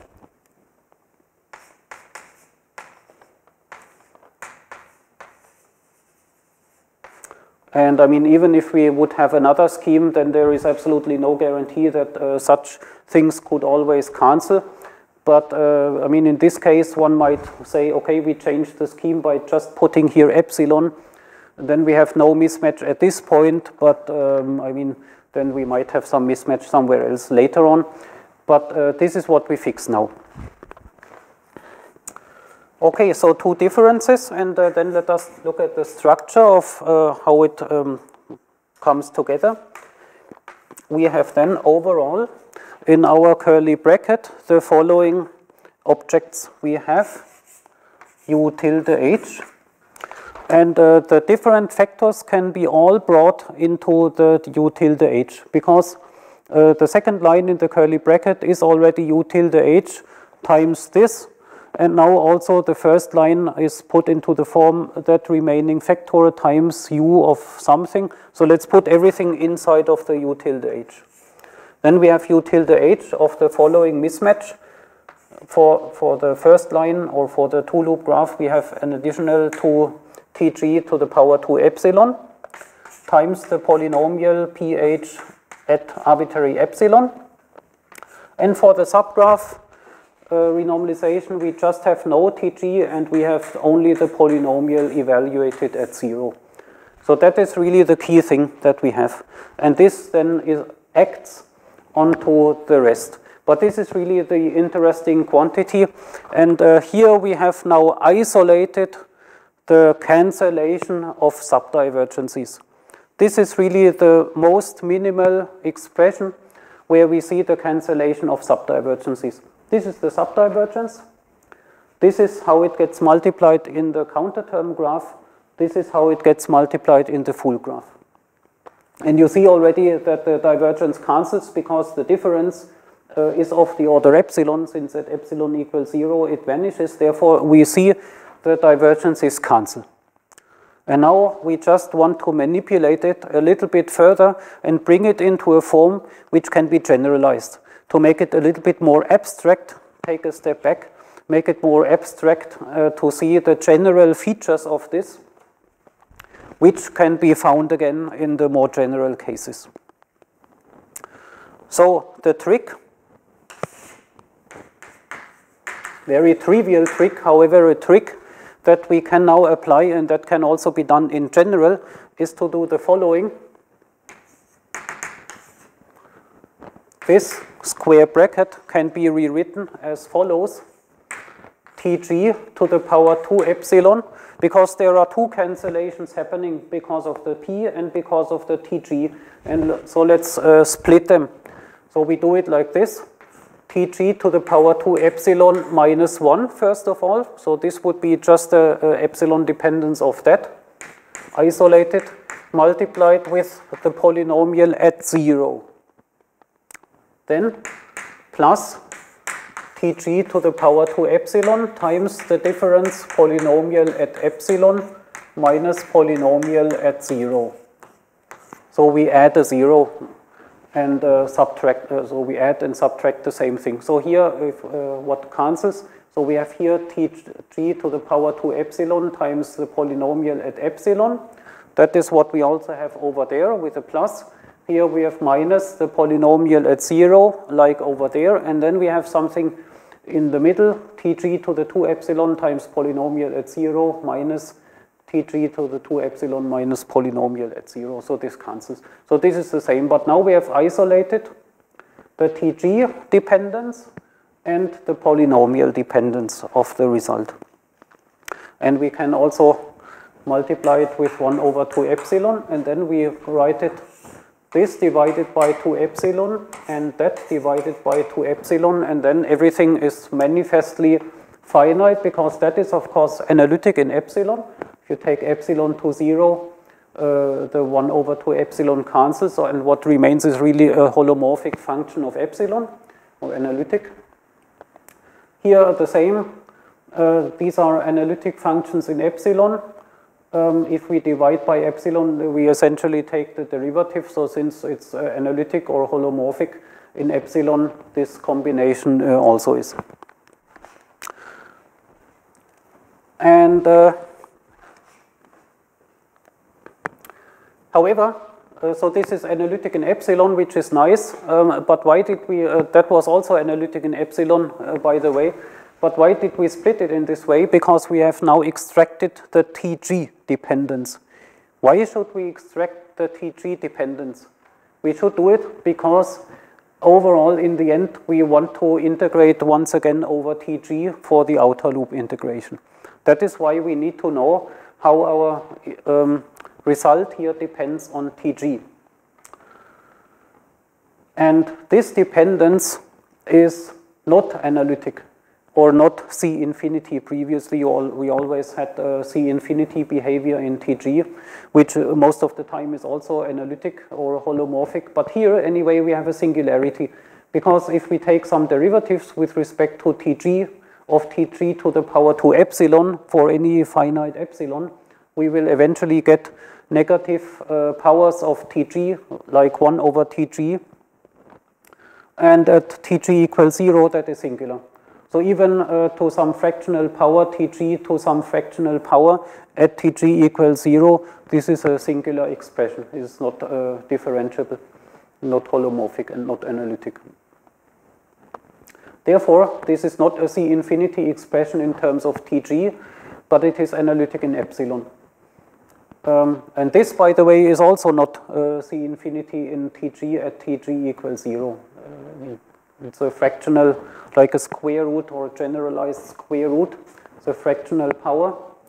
Therefore, it's not analytic at Tg equals 0. Very good. Therefore, we have managed to have the following structure. Functions of Tg and epsilon, which are analytic in epsilon but not analytic in Tg, times other functions which are either constant here or analytic in epsilon and not dependent on Tg, but anyway would be analytic in Tg because it doesn't depend on Tg. So we have split it into these two kinds of functions, and that is important. So that is the general feature, so it corresponds to the following sum of two terms, and each term has the following structure, namely a function singular in Tg, but analytic in epsilon. And it's a quite simple function, quite elementary function, times another function which is here independent of Tg and also analytic in epsilon. This is what we have achieved.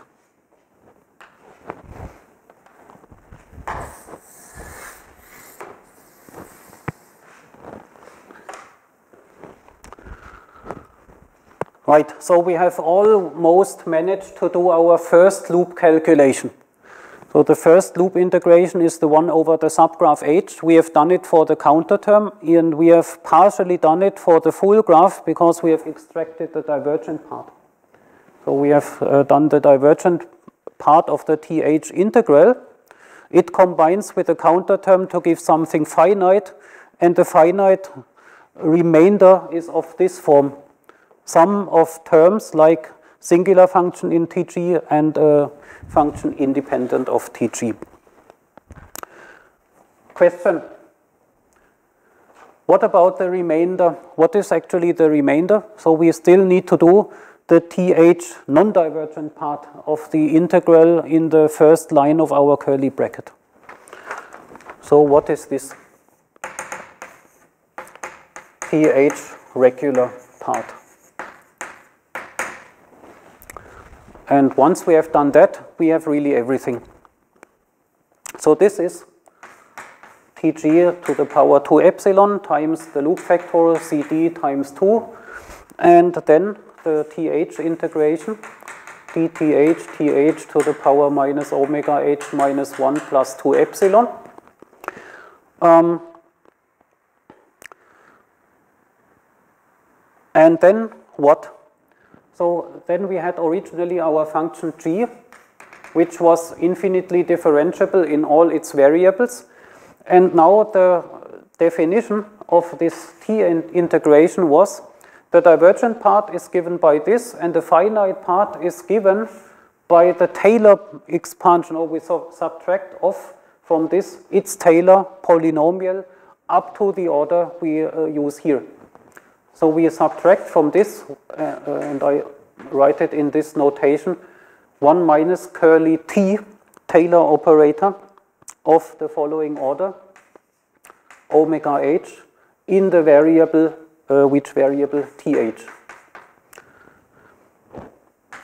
That acts on this, and this subtracts away this Taylor polynomial, and therefore afterwards this thing here behaves like th to the power omega plus 1.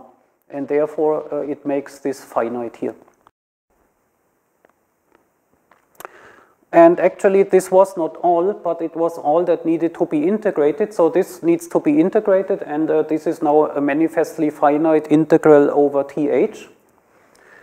But if we extract a divergence like this, there were some extra terms, and I just don't want to be very explicit. You can look it up. There were some extra terms coming from the other poles, because there are poles at epsilon minus 1, epsilon minus 2, epsilon minus 3. But these poles are irrelevant for us, since we take the limit epsilon going to 0 in the end. For us, these are analytic expressions in epsilon. So let me just say there are terms which we called g superscript k, so the kth derivative of g evaluated at 0 divided by k factorial. So let's just say these terms. They are not integrated because here th has been put to 0, so they are outside of the integral, and they are manifestly finite, and the dependence on epsilon is, as I said, like 1 over epsilon minus 1 or 1 over epsilon minus 2. So for a small epsilon, this is analytic in epsilon, and therefore this is a finite integral over a function which was C infinity in all its variables. So after we evaluate this finite integral, it still is an infinitely differentiable and continuous function of all the remaining variables, not of th anymore, but of all the rest. And this is as well. So therefore, the only non-analytic behavior is this here again, and we can write it in the same spirit as before, as this non-analytic function th to the power 2 epsilon. It's not it's analytic in epsilon, but not in Tg, times some C infinity functions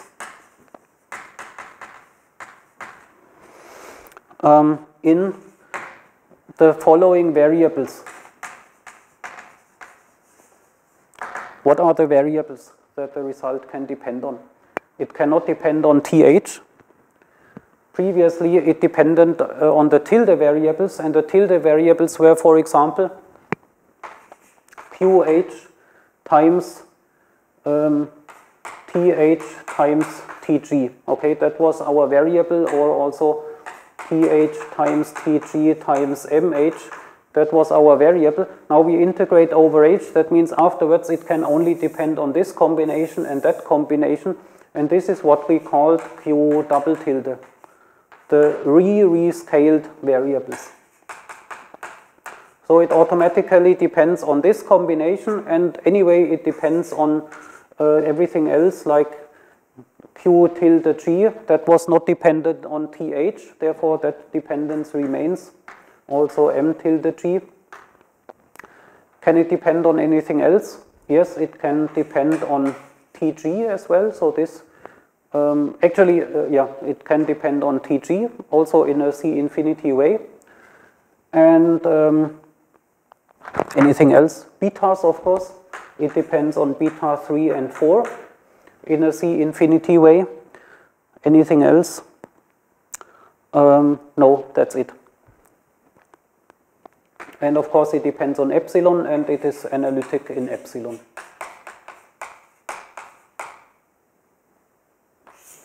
So we have such a product, Tg to this power times such a function or such a sum of functions with these variables. Okay, and now you see that automatically everywhere in this one loop calculation with the integral over Th, the result is a combination of functions like this, singular in T, analytic in epsilon, and independent of Tg, analytic in epsilon. Actually here it can be dependent on Tg, but that was not important. Anyway, it's C infinity in Tg. Now, but what is interesting is the variables have changed. So this C infinity function is a function of the new rescaled variables, which are appropriate for the graph after treating the subgraph H. So these are variables which are appropriate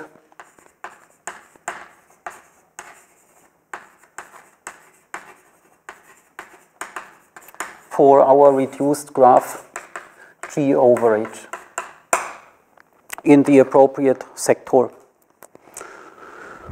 Very good. So we have achieved a very nice result, and let me write it next to this one here. Here this was our starting point. 1 minus T sub H acting on G.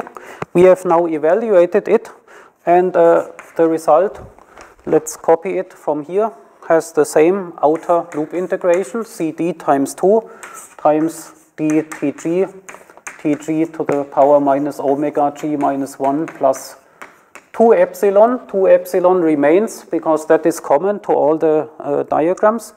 Then what also remains is the beta 3 and 4 integration, Z tilde G. And then we have times sums or sum of terms like, let's say, Fi times Gi. And what do I mean by this?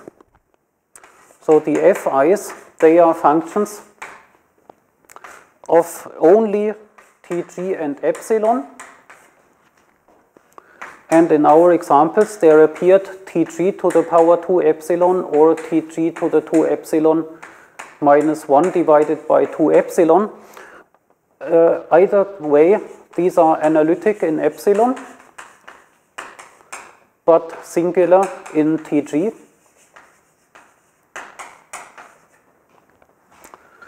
And on the other hand, there appears functions Gi, which are C infinity in all variables.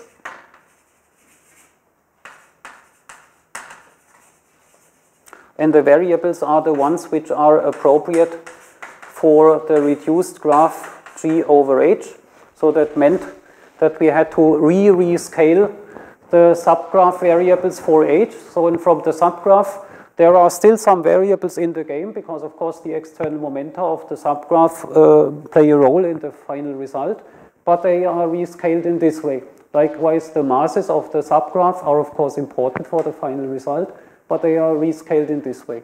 And then all the external momenta and the masses of the full graph anyway appear, of course, and the Tg and the outer betas also appear. So these are the variables. And by the way, also the u also appears. U tilde of g, only u tilde of g appears because u tilde of h has been dealt with. So these are the variables appropriate for this reduced graph. And the appropriate rescaling for the reduced graph of C infinity in all these variables.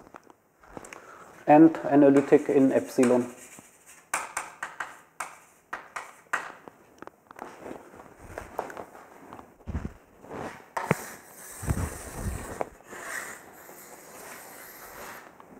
So what we have managed to achieve is that actually we did not really calculate the result, and that is okay because anyway we have calculated it already before in different ways.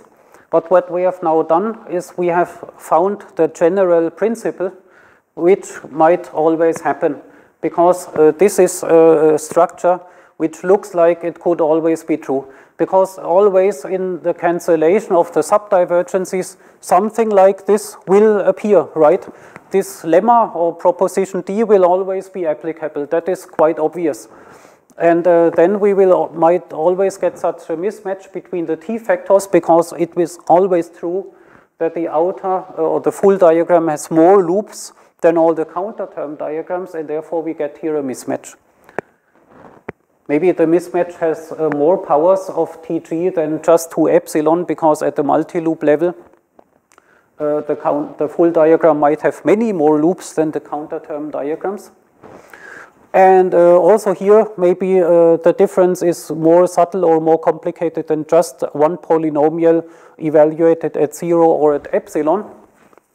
That could be more complicated, but something like this will happen, because the counter term will always have such a polynomial with fixed epsilon, because the counter term is calculated once and for all in a certain way, and for us in the minimal subtraction scheme, and for the full graph, whatever appears from the integration appears, and then we have to deal with it. So there will always be these two mismatches, and they can be manipulated into such an expression. Then the regular part of the subloop integral doesn't have to be evaluated to just study the divergences, but it is not entirely analytic, but it gives rise to this structure where we have such a factor times the C infinity function, and therefore it is also part of this structure here.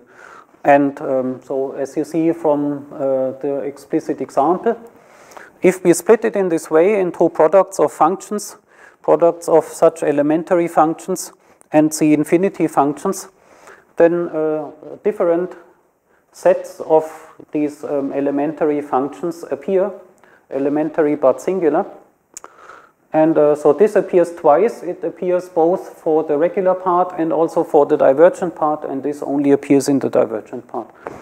But anyway, we at the multi-loop level can imagine that we will get more complicated such functions, but something like this will happen in general.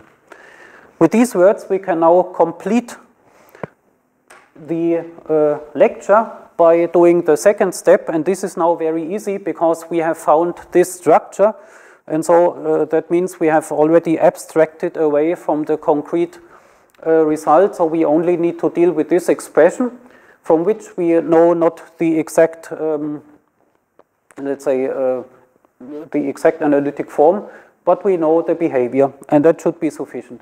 And so we just go on this more superficial level. Let me clean the blackboard, and then we finish the lecture. So this is our result for treating the first subgraph, treating in the sense that we have used before. So we evaluated the first loop integral, cancelled the subdivergence explicitly. We got a finite remainder and also a finite expression from the regular part of the integral, and all of this can be expressed in this form. And now we can progress to the two-loop level.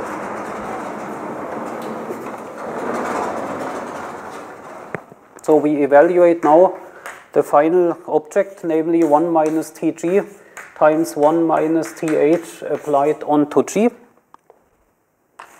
And we will evaluate the Tg integral.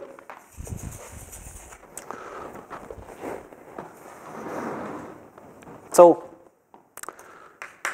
we first note that in each term of the previous line,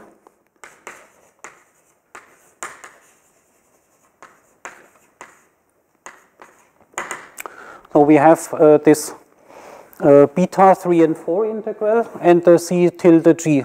This contains derivatives with respect to u, g variables, and this is c infinity in u tilde g.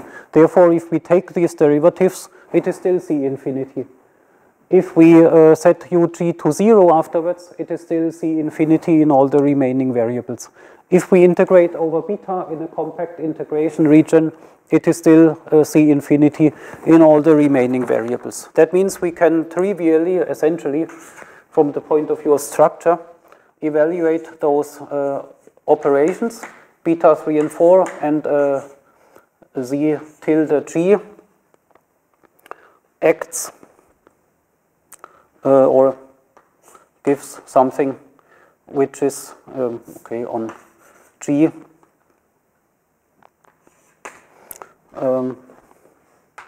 The result is on Gi.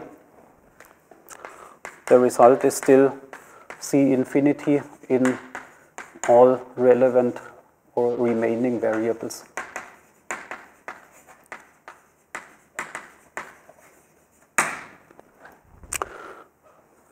And of course also analytic in epsilon, because that is not changed at all by these operations. That means we can directly write down and assume we have done these operations. Afterwards there is no beta 3 and 4 and no u tilde g anymore. So this is set to 0. So we have some new sum of terms. So by the way, I didn't stress it before, but so this is written as if this acts onto also the f's. But this operation has nothing to do with the f's. They can be factored out of the integration and the differentiation. So in the end, this acts only on the g functions, which are the c infinity functions, and therefore this is true. And the f's just are factored out, and what remains is still a sum of terms like fi times integrals over the g's. So let's write this in the following way.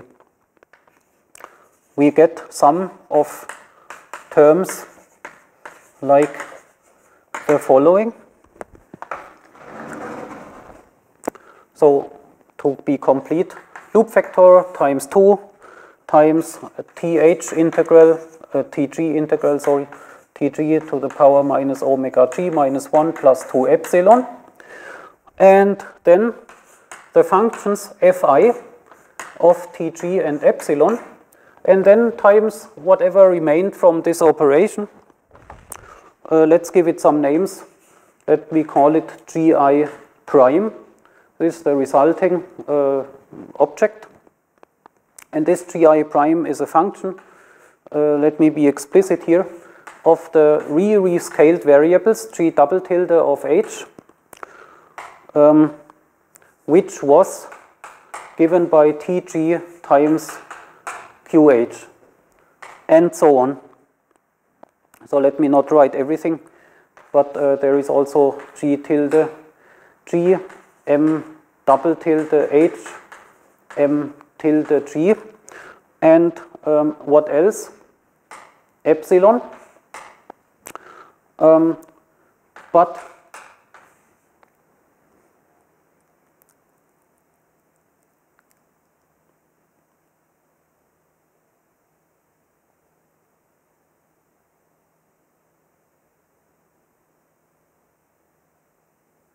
now, forgive me, there is, I need some moment to think.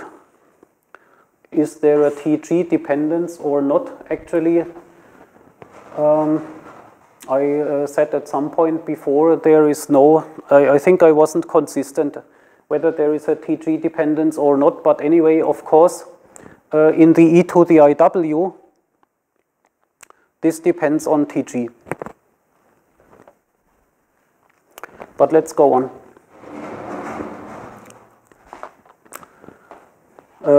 Maybe I have to come back to this later, but I am not exactly sure right now. Anyway,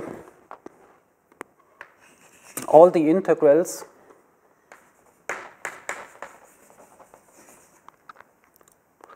have the following structure. They are the TG integrals. And TG now appears maybe in two places, but for sure it appears in the Fs in a non-analytic way, namely in this way, in these different ways. And it appears here also in a non-analytic way, and then it depends here in a C infinity way or not at all. And from these Fs here, the T only appears in an exponentiated form.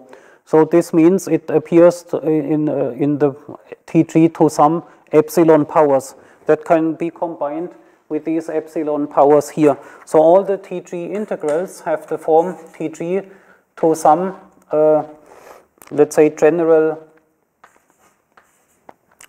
minus omega g minus 1, and then plus n times 2 epsilon. And here in this case, we only have 2 epsilon or 4 epsilon, but in general, it's n times 2 epsilon times some g, which is a C infinity function of TG. And so TG appears again in indirectly via these rescaled variables everywhere. And maybe it also appears explicitly. Okay, actually now I take it back. Sorry, I was confused for a moment here. So there is no explicit TG dependence. Maybe you knew it before, but let me now use my confusion to make it crystal clear. All the TG dependence is going via these rescaled variables. And we saw it very much in the beginning when we had this curly m. The curly m was rescaled into curly m tilde using the T matrices, and then doing it like this, acting on Q's. That made clear that TG cannot appear in the m tilde. The m tilde can only contain smaller t's. It cannot contain the TG for the full graph because of the homogeneity of everything.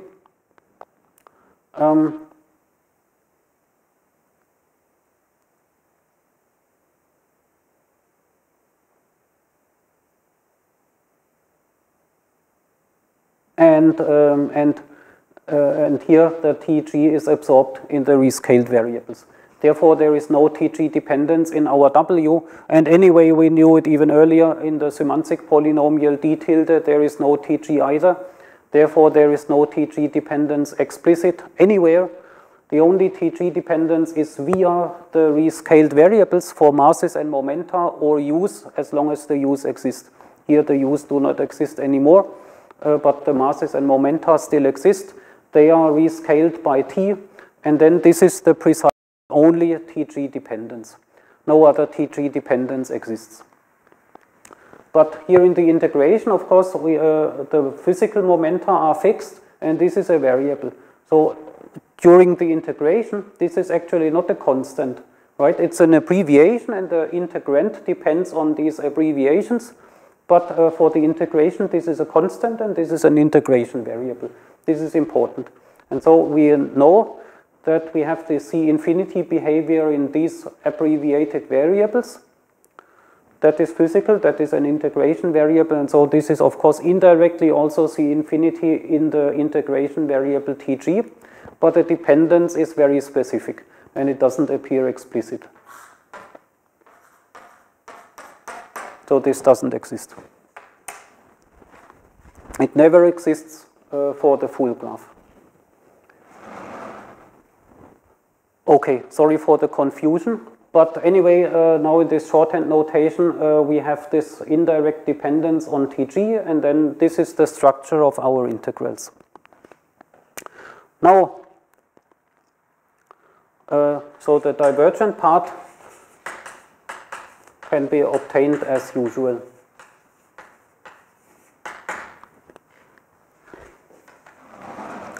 What are the cases that we encounter in our concrete example? We encounter two cases because we have found two such f functions, this one and the more complicated one. So the first one would be this.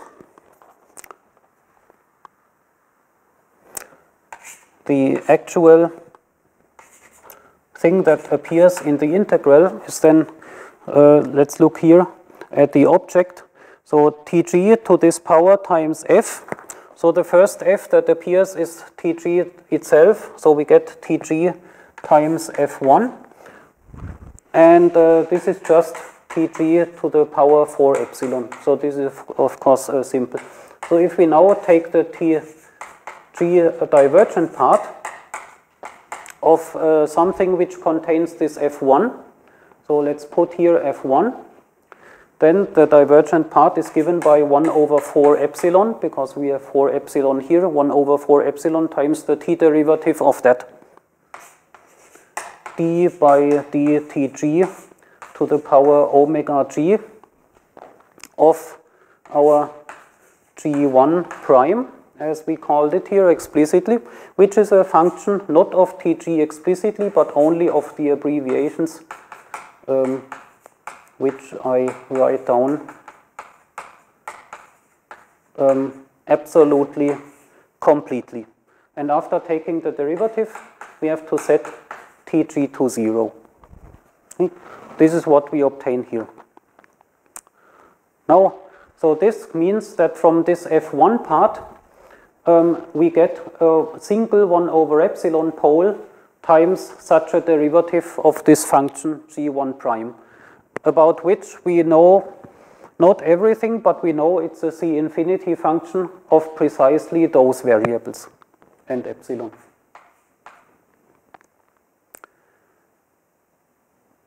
What does this remind you of? Hopefully it reminds you of something. It reminds you of the case when we had this polynomial for the first time in our subgraph. And there I explained to you in generality that if you have such a t derivative of a function which depends only indirectly on t via these abbreviations, then you can use the chain rule, and this acts like derivatives with respect to the tilde variables times the inner derivative, and the inner derivative gives you just prefactors of q and m. That means omega g, such derivatives give you a polynomial prefactor in q's and m's, a polynomial of degree omega g times the remaining derivative. And then you put Tg to 0, which annihilates all the arguments. That means you get a polynomial times a constant, which doesn't depend on these physics variables anymore. So this expression here is a polynomial. It's a polynomial in the physics variables, not in the abbreviations, but in the actual physics variables q sub h without tilde, q sub g, m sub h, m sub g, and in epsilon, and a function of epsilon. It's a polynomial of degree omega g. That is what we want.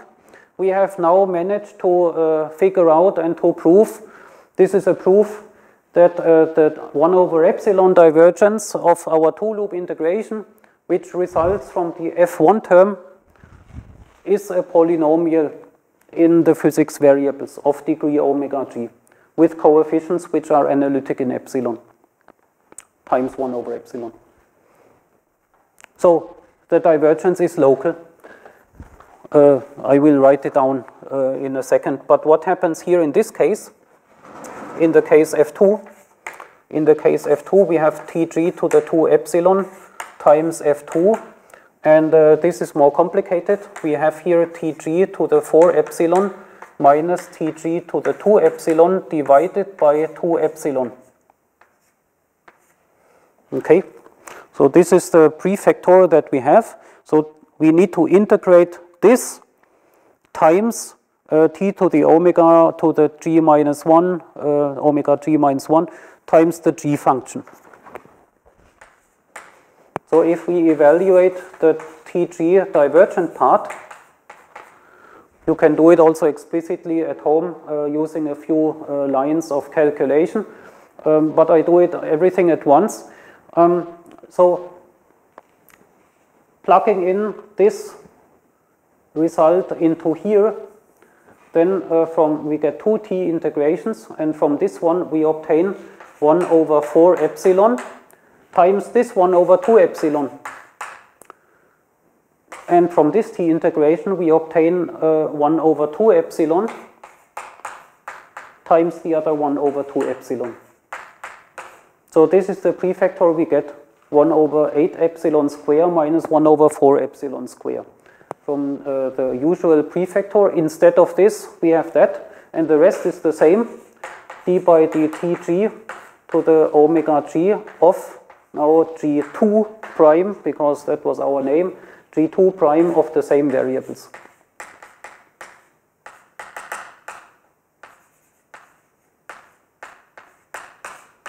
At tg equals 0. Okay, so for the same reason as before, this is now a polynomial. As before, that was the case of the subgraph H calculated in isolation. There we encountered for the first time this polynomial and the same argument. These expressions are polynomials in the physics variables QH, QG without tilde, MH and MG of degree omega g, which is the power counting degree of our full graph G. And this is the only place where a 1 over epsilon divergence can appear in our full loop integration. And the coefficients of this polynomial are, first of all, 1 over 4 epsilon times an analytic function in epsilon. In the first case, because this is analytic in epsilon and the 1 over 4 epsilon is an explicit, or this combination is simply whatever it is, doesn't really matter, but it's minus 1 over 4 epsilon square, also times an analytic function in epsilon. Right. And the important thing is that we simply have in the end 1 over epsilon square times a polynomial P2 maybe, or yeah, P, let's say Pg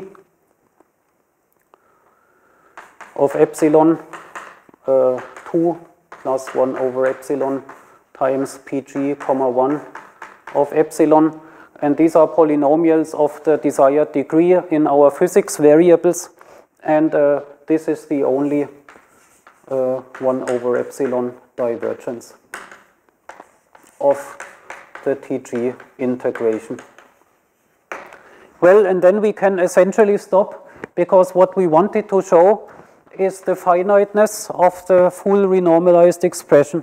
And what we have now achieved is not, we have not calculated the full result, but we have achieved to see that once we apply this, we obtained the intermediate expression, which is here. This is the intermediate expression, which still contains the Tg integral. And what we have done here is we have evaluated the Tg integral to the point where we know what the result has, what kind of result we obtain. And the result we obtain is the Tg integral has a divergent part, and the divergent part comes from integrating And we have really integrated now the TG loop, at least the divergent part of it. It gives something complicated from the complicated behavior of the f's combined with the additional TG to the 2 epsilon factor. So this is, let me highlight it. What we have done here to here, that is our 2-loop calculation.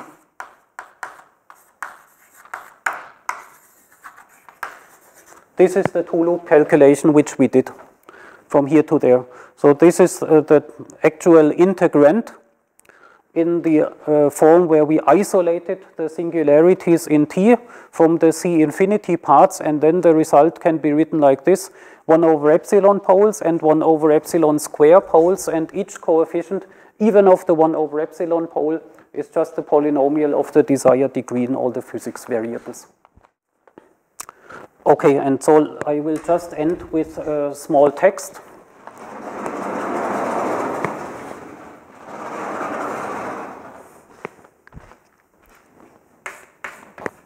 What we see from this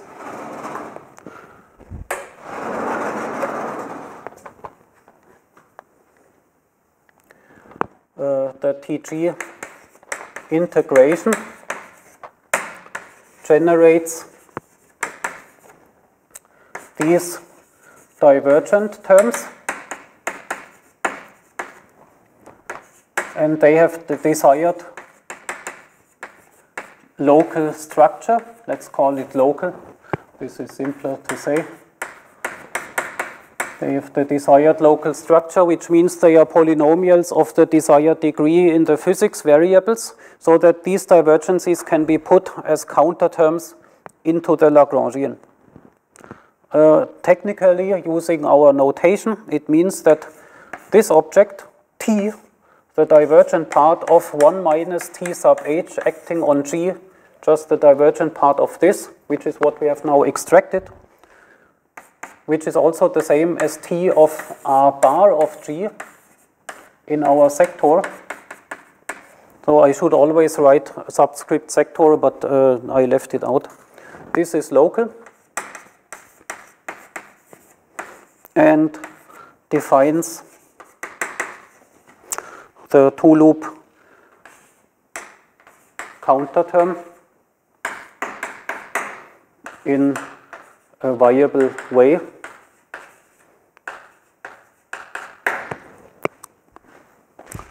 And therefore, the divergence can be written as a counter term, which is important. And the second thing, this is then, however, more or less obvious, so that 1 minus T acting on 1 minus TH on G.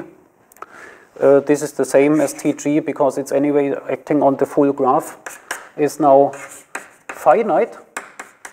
So the finiteness is obvious because this is defined as subtracting the divergence, but the point is the divergence is local, so it can actually be subtracted using a counter term. So this is finite, but we also know the analytical structure of the result. So we didn't explicitly mention it, but so this is a polynomial in the physics variables, and it still also contains analytic parts in epsilon. There is also a higher order in epsilon, which we might not subtract using the counter terms. And the remainder, the finite part of the T integration, comes again from subtracting this Taylor polynomial from the G functions. If we do that, then we can integrate, and the result of the integral is, of course, C infinity in all the variables, because it was C infinity from the beginning, and it's a completely finite integration. Therefore, this is finite and analytic in epsilon, still depends on epsilon, and C infinity in all physics variables, which are QH, QG, MH, and MG. And there are no T's and betas anymore, so all the loop integrations have been completely done. This ends our example, and the take-home message from the example is that these interesting functions f appear they appear by separating here in the sub-integration. There are these two mismatches. Here it was the TG has a different coefficient, and the polynomial here had epsilon equals 0 versus epsilon equal non-zero. So in the difference, we saw the cancellation of divergences, but the cancellation was made nicer by individually cancelling the t's and the polynomial part. And then we obtained such, let's say, elementary functions which contain the singularity in Tg or isolate the singularity in Tg, but which are nevertheless analytic in epsilon. The remainder is C infinity in epsilon, and then we can do the next integration and extract the divergence of the next integration by the familiar method of derivatives with respect to Tg at Tg equals 0. This is important. So what we need to do in general is to generalize such a set of elementary functions. So at the multi-loop level, they will become more and more complicated, but the structure is always kind of reminiscent of this structure. And at the multi-loop level, it will remain to be the case that the remainder is then C infinity in all the remaining variables. And what you have also seen as a second take-home message is the rescaling of the variables. Initially, we have the full T, full set of T's for the full graph. After we deal with the subgraph H, there is no TH anymore, no TH variable anymore, and therefore we have to rescale our subgraph variables. Here I call them G or Q double tilde or M double tilde. And they are just rescaled by Tg alone, but not by Th for the subgraph, and so on. And if we do it at the multi-loop level, then we have to do such a rescaling each time we treat a subgraph, and the T variable for the subgraph gets integrated out. So this is what we have learned, and so we will the next time complete the general proof, but it mimics essentially this procedure, but it will involve an induction, of course, over the number of loops, and so for each loop we get more and more complicated integrals, and each time we need to bring it to such a form, and we will manage to do that. It's actually not too difficult after all the preparation we have done so far.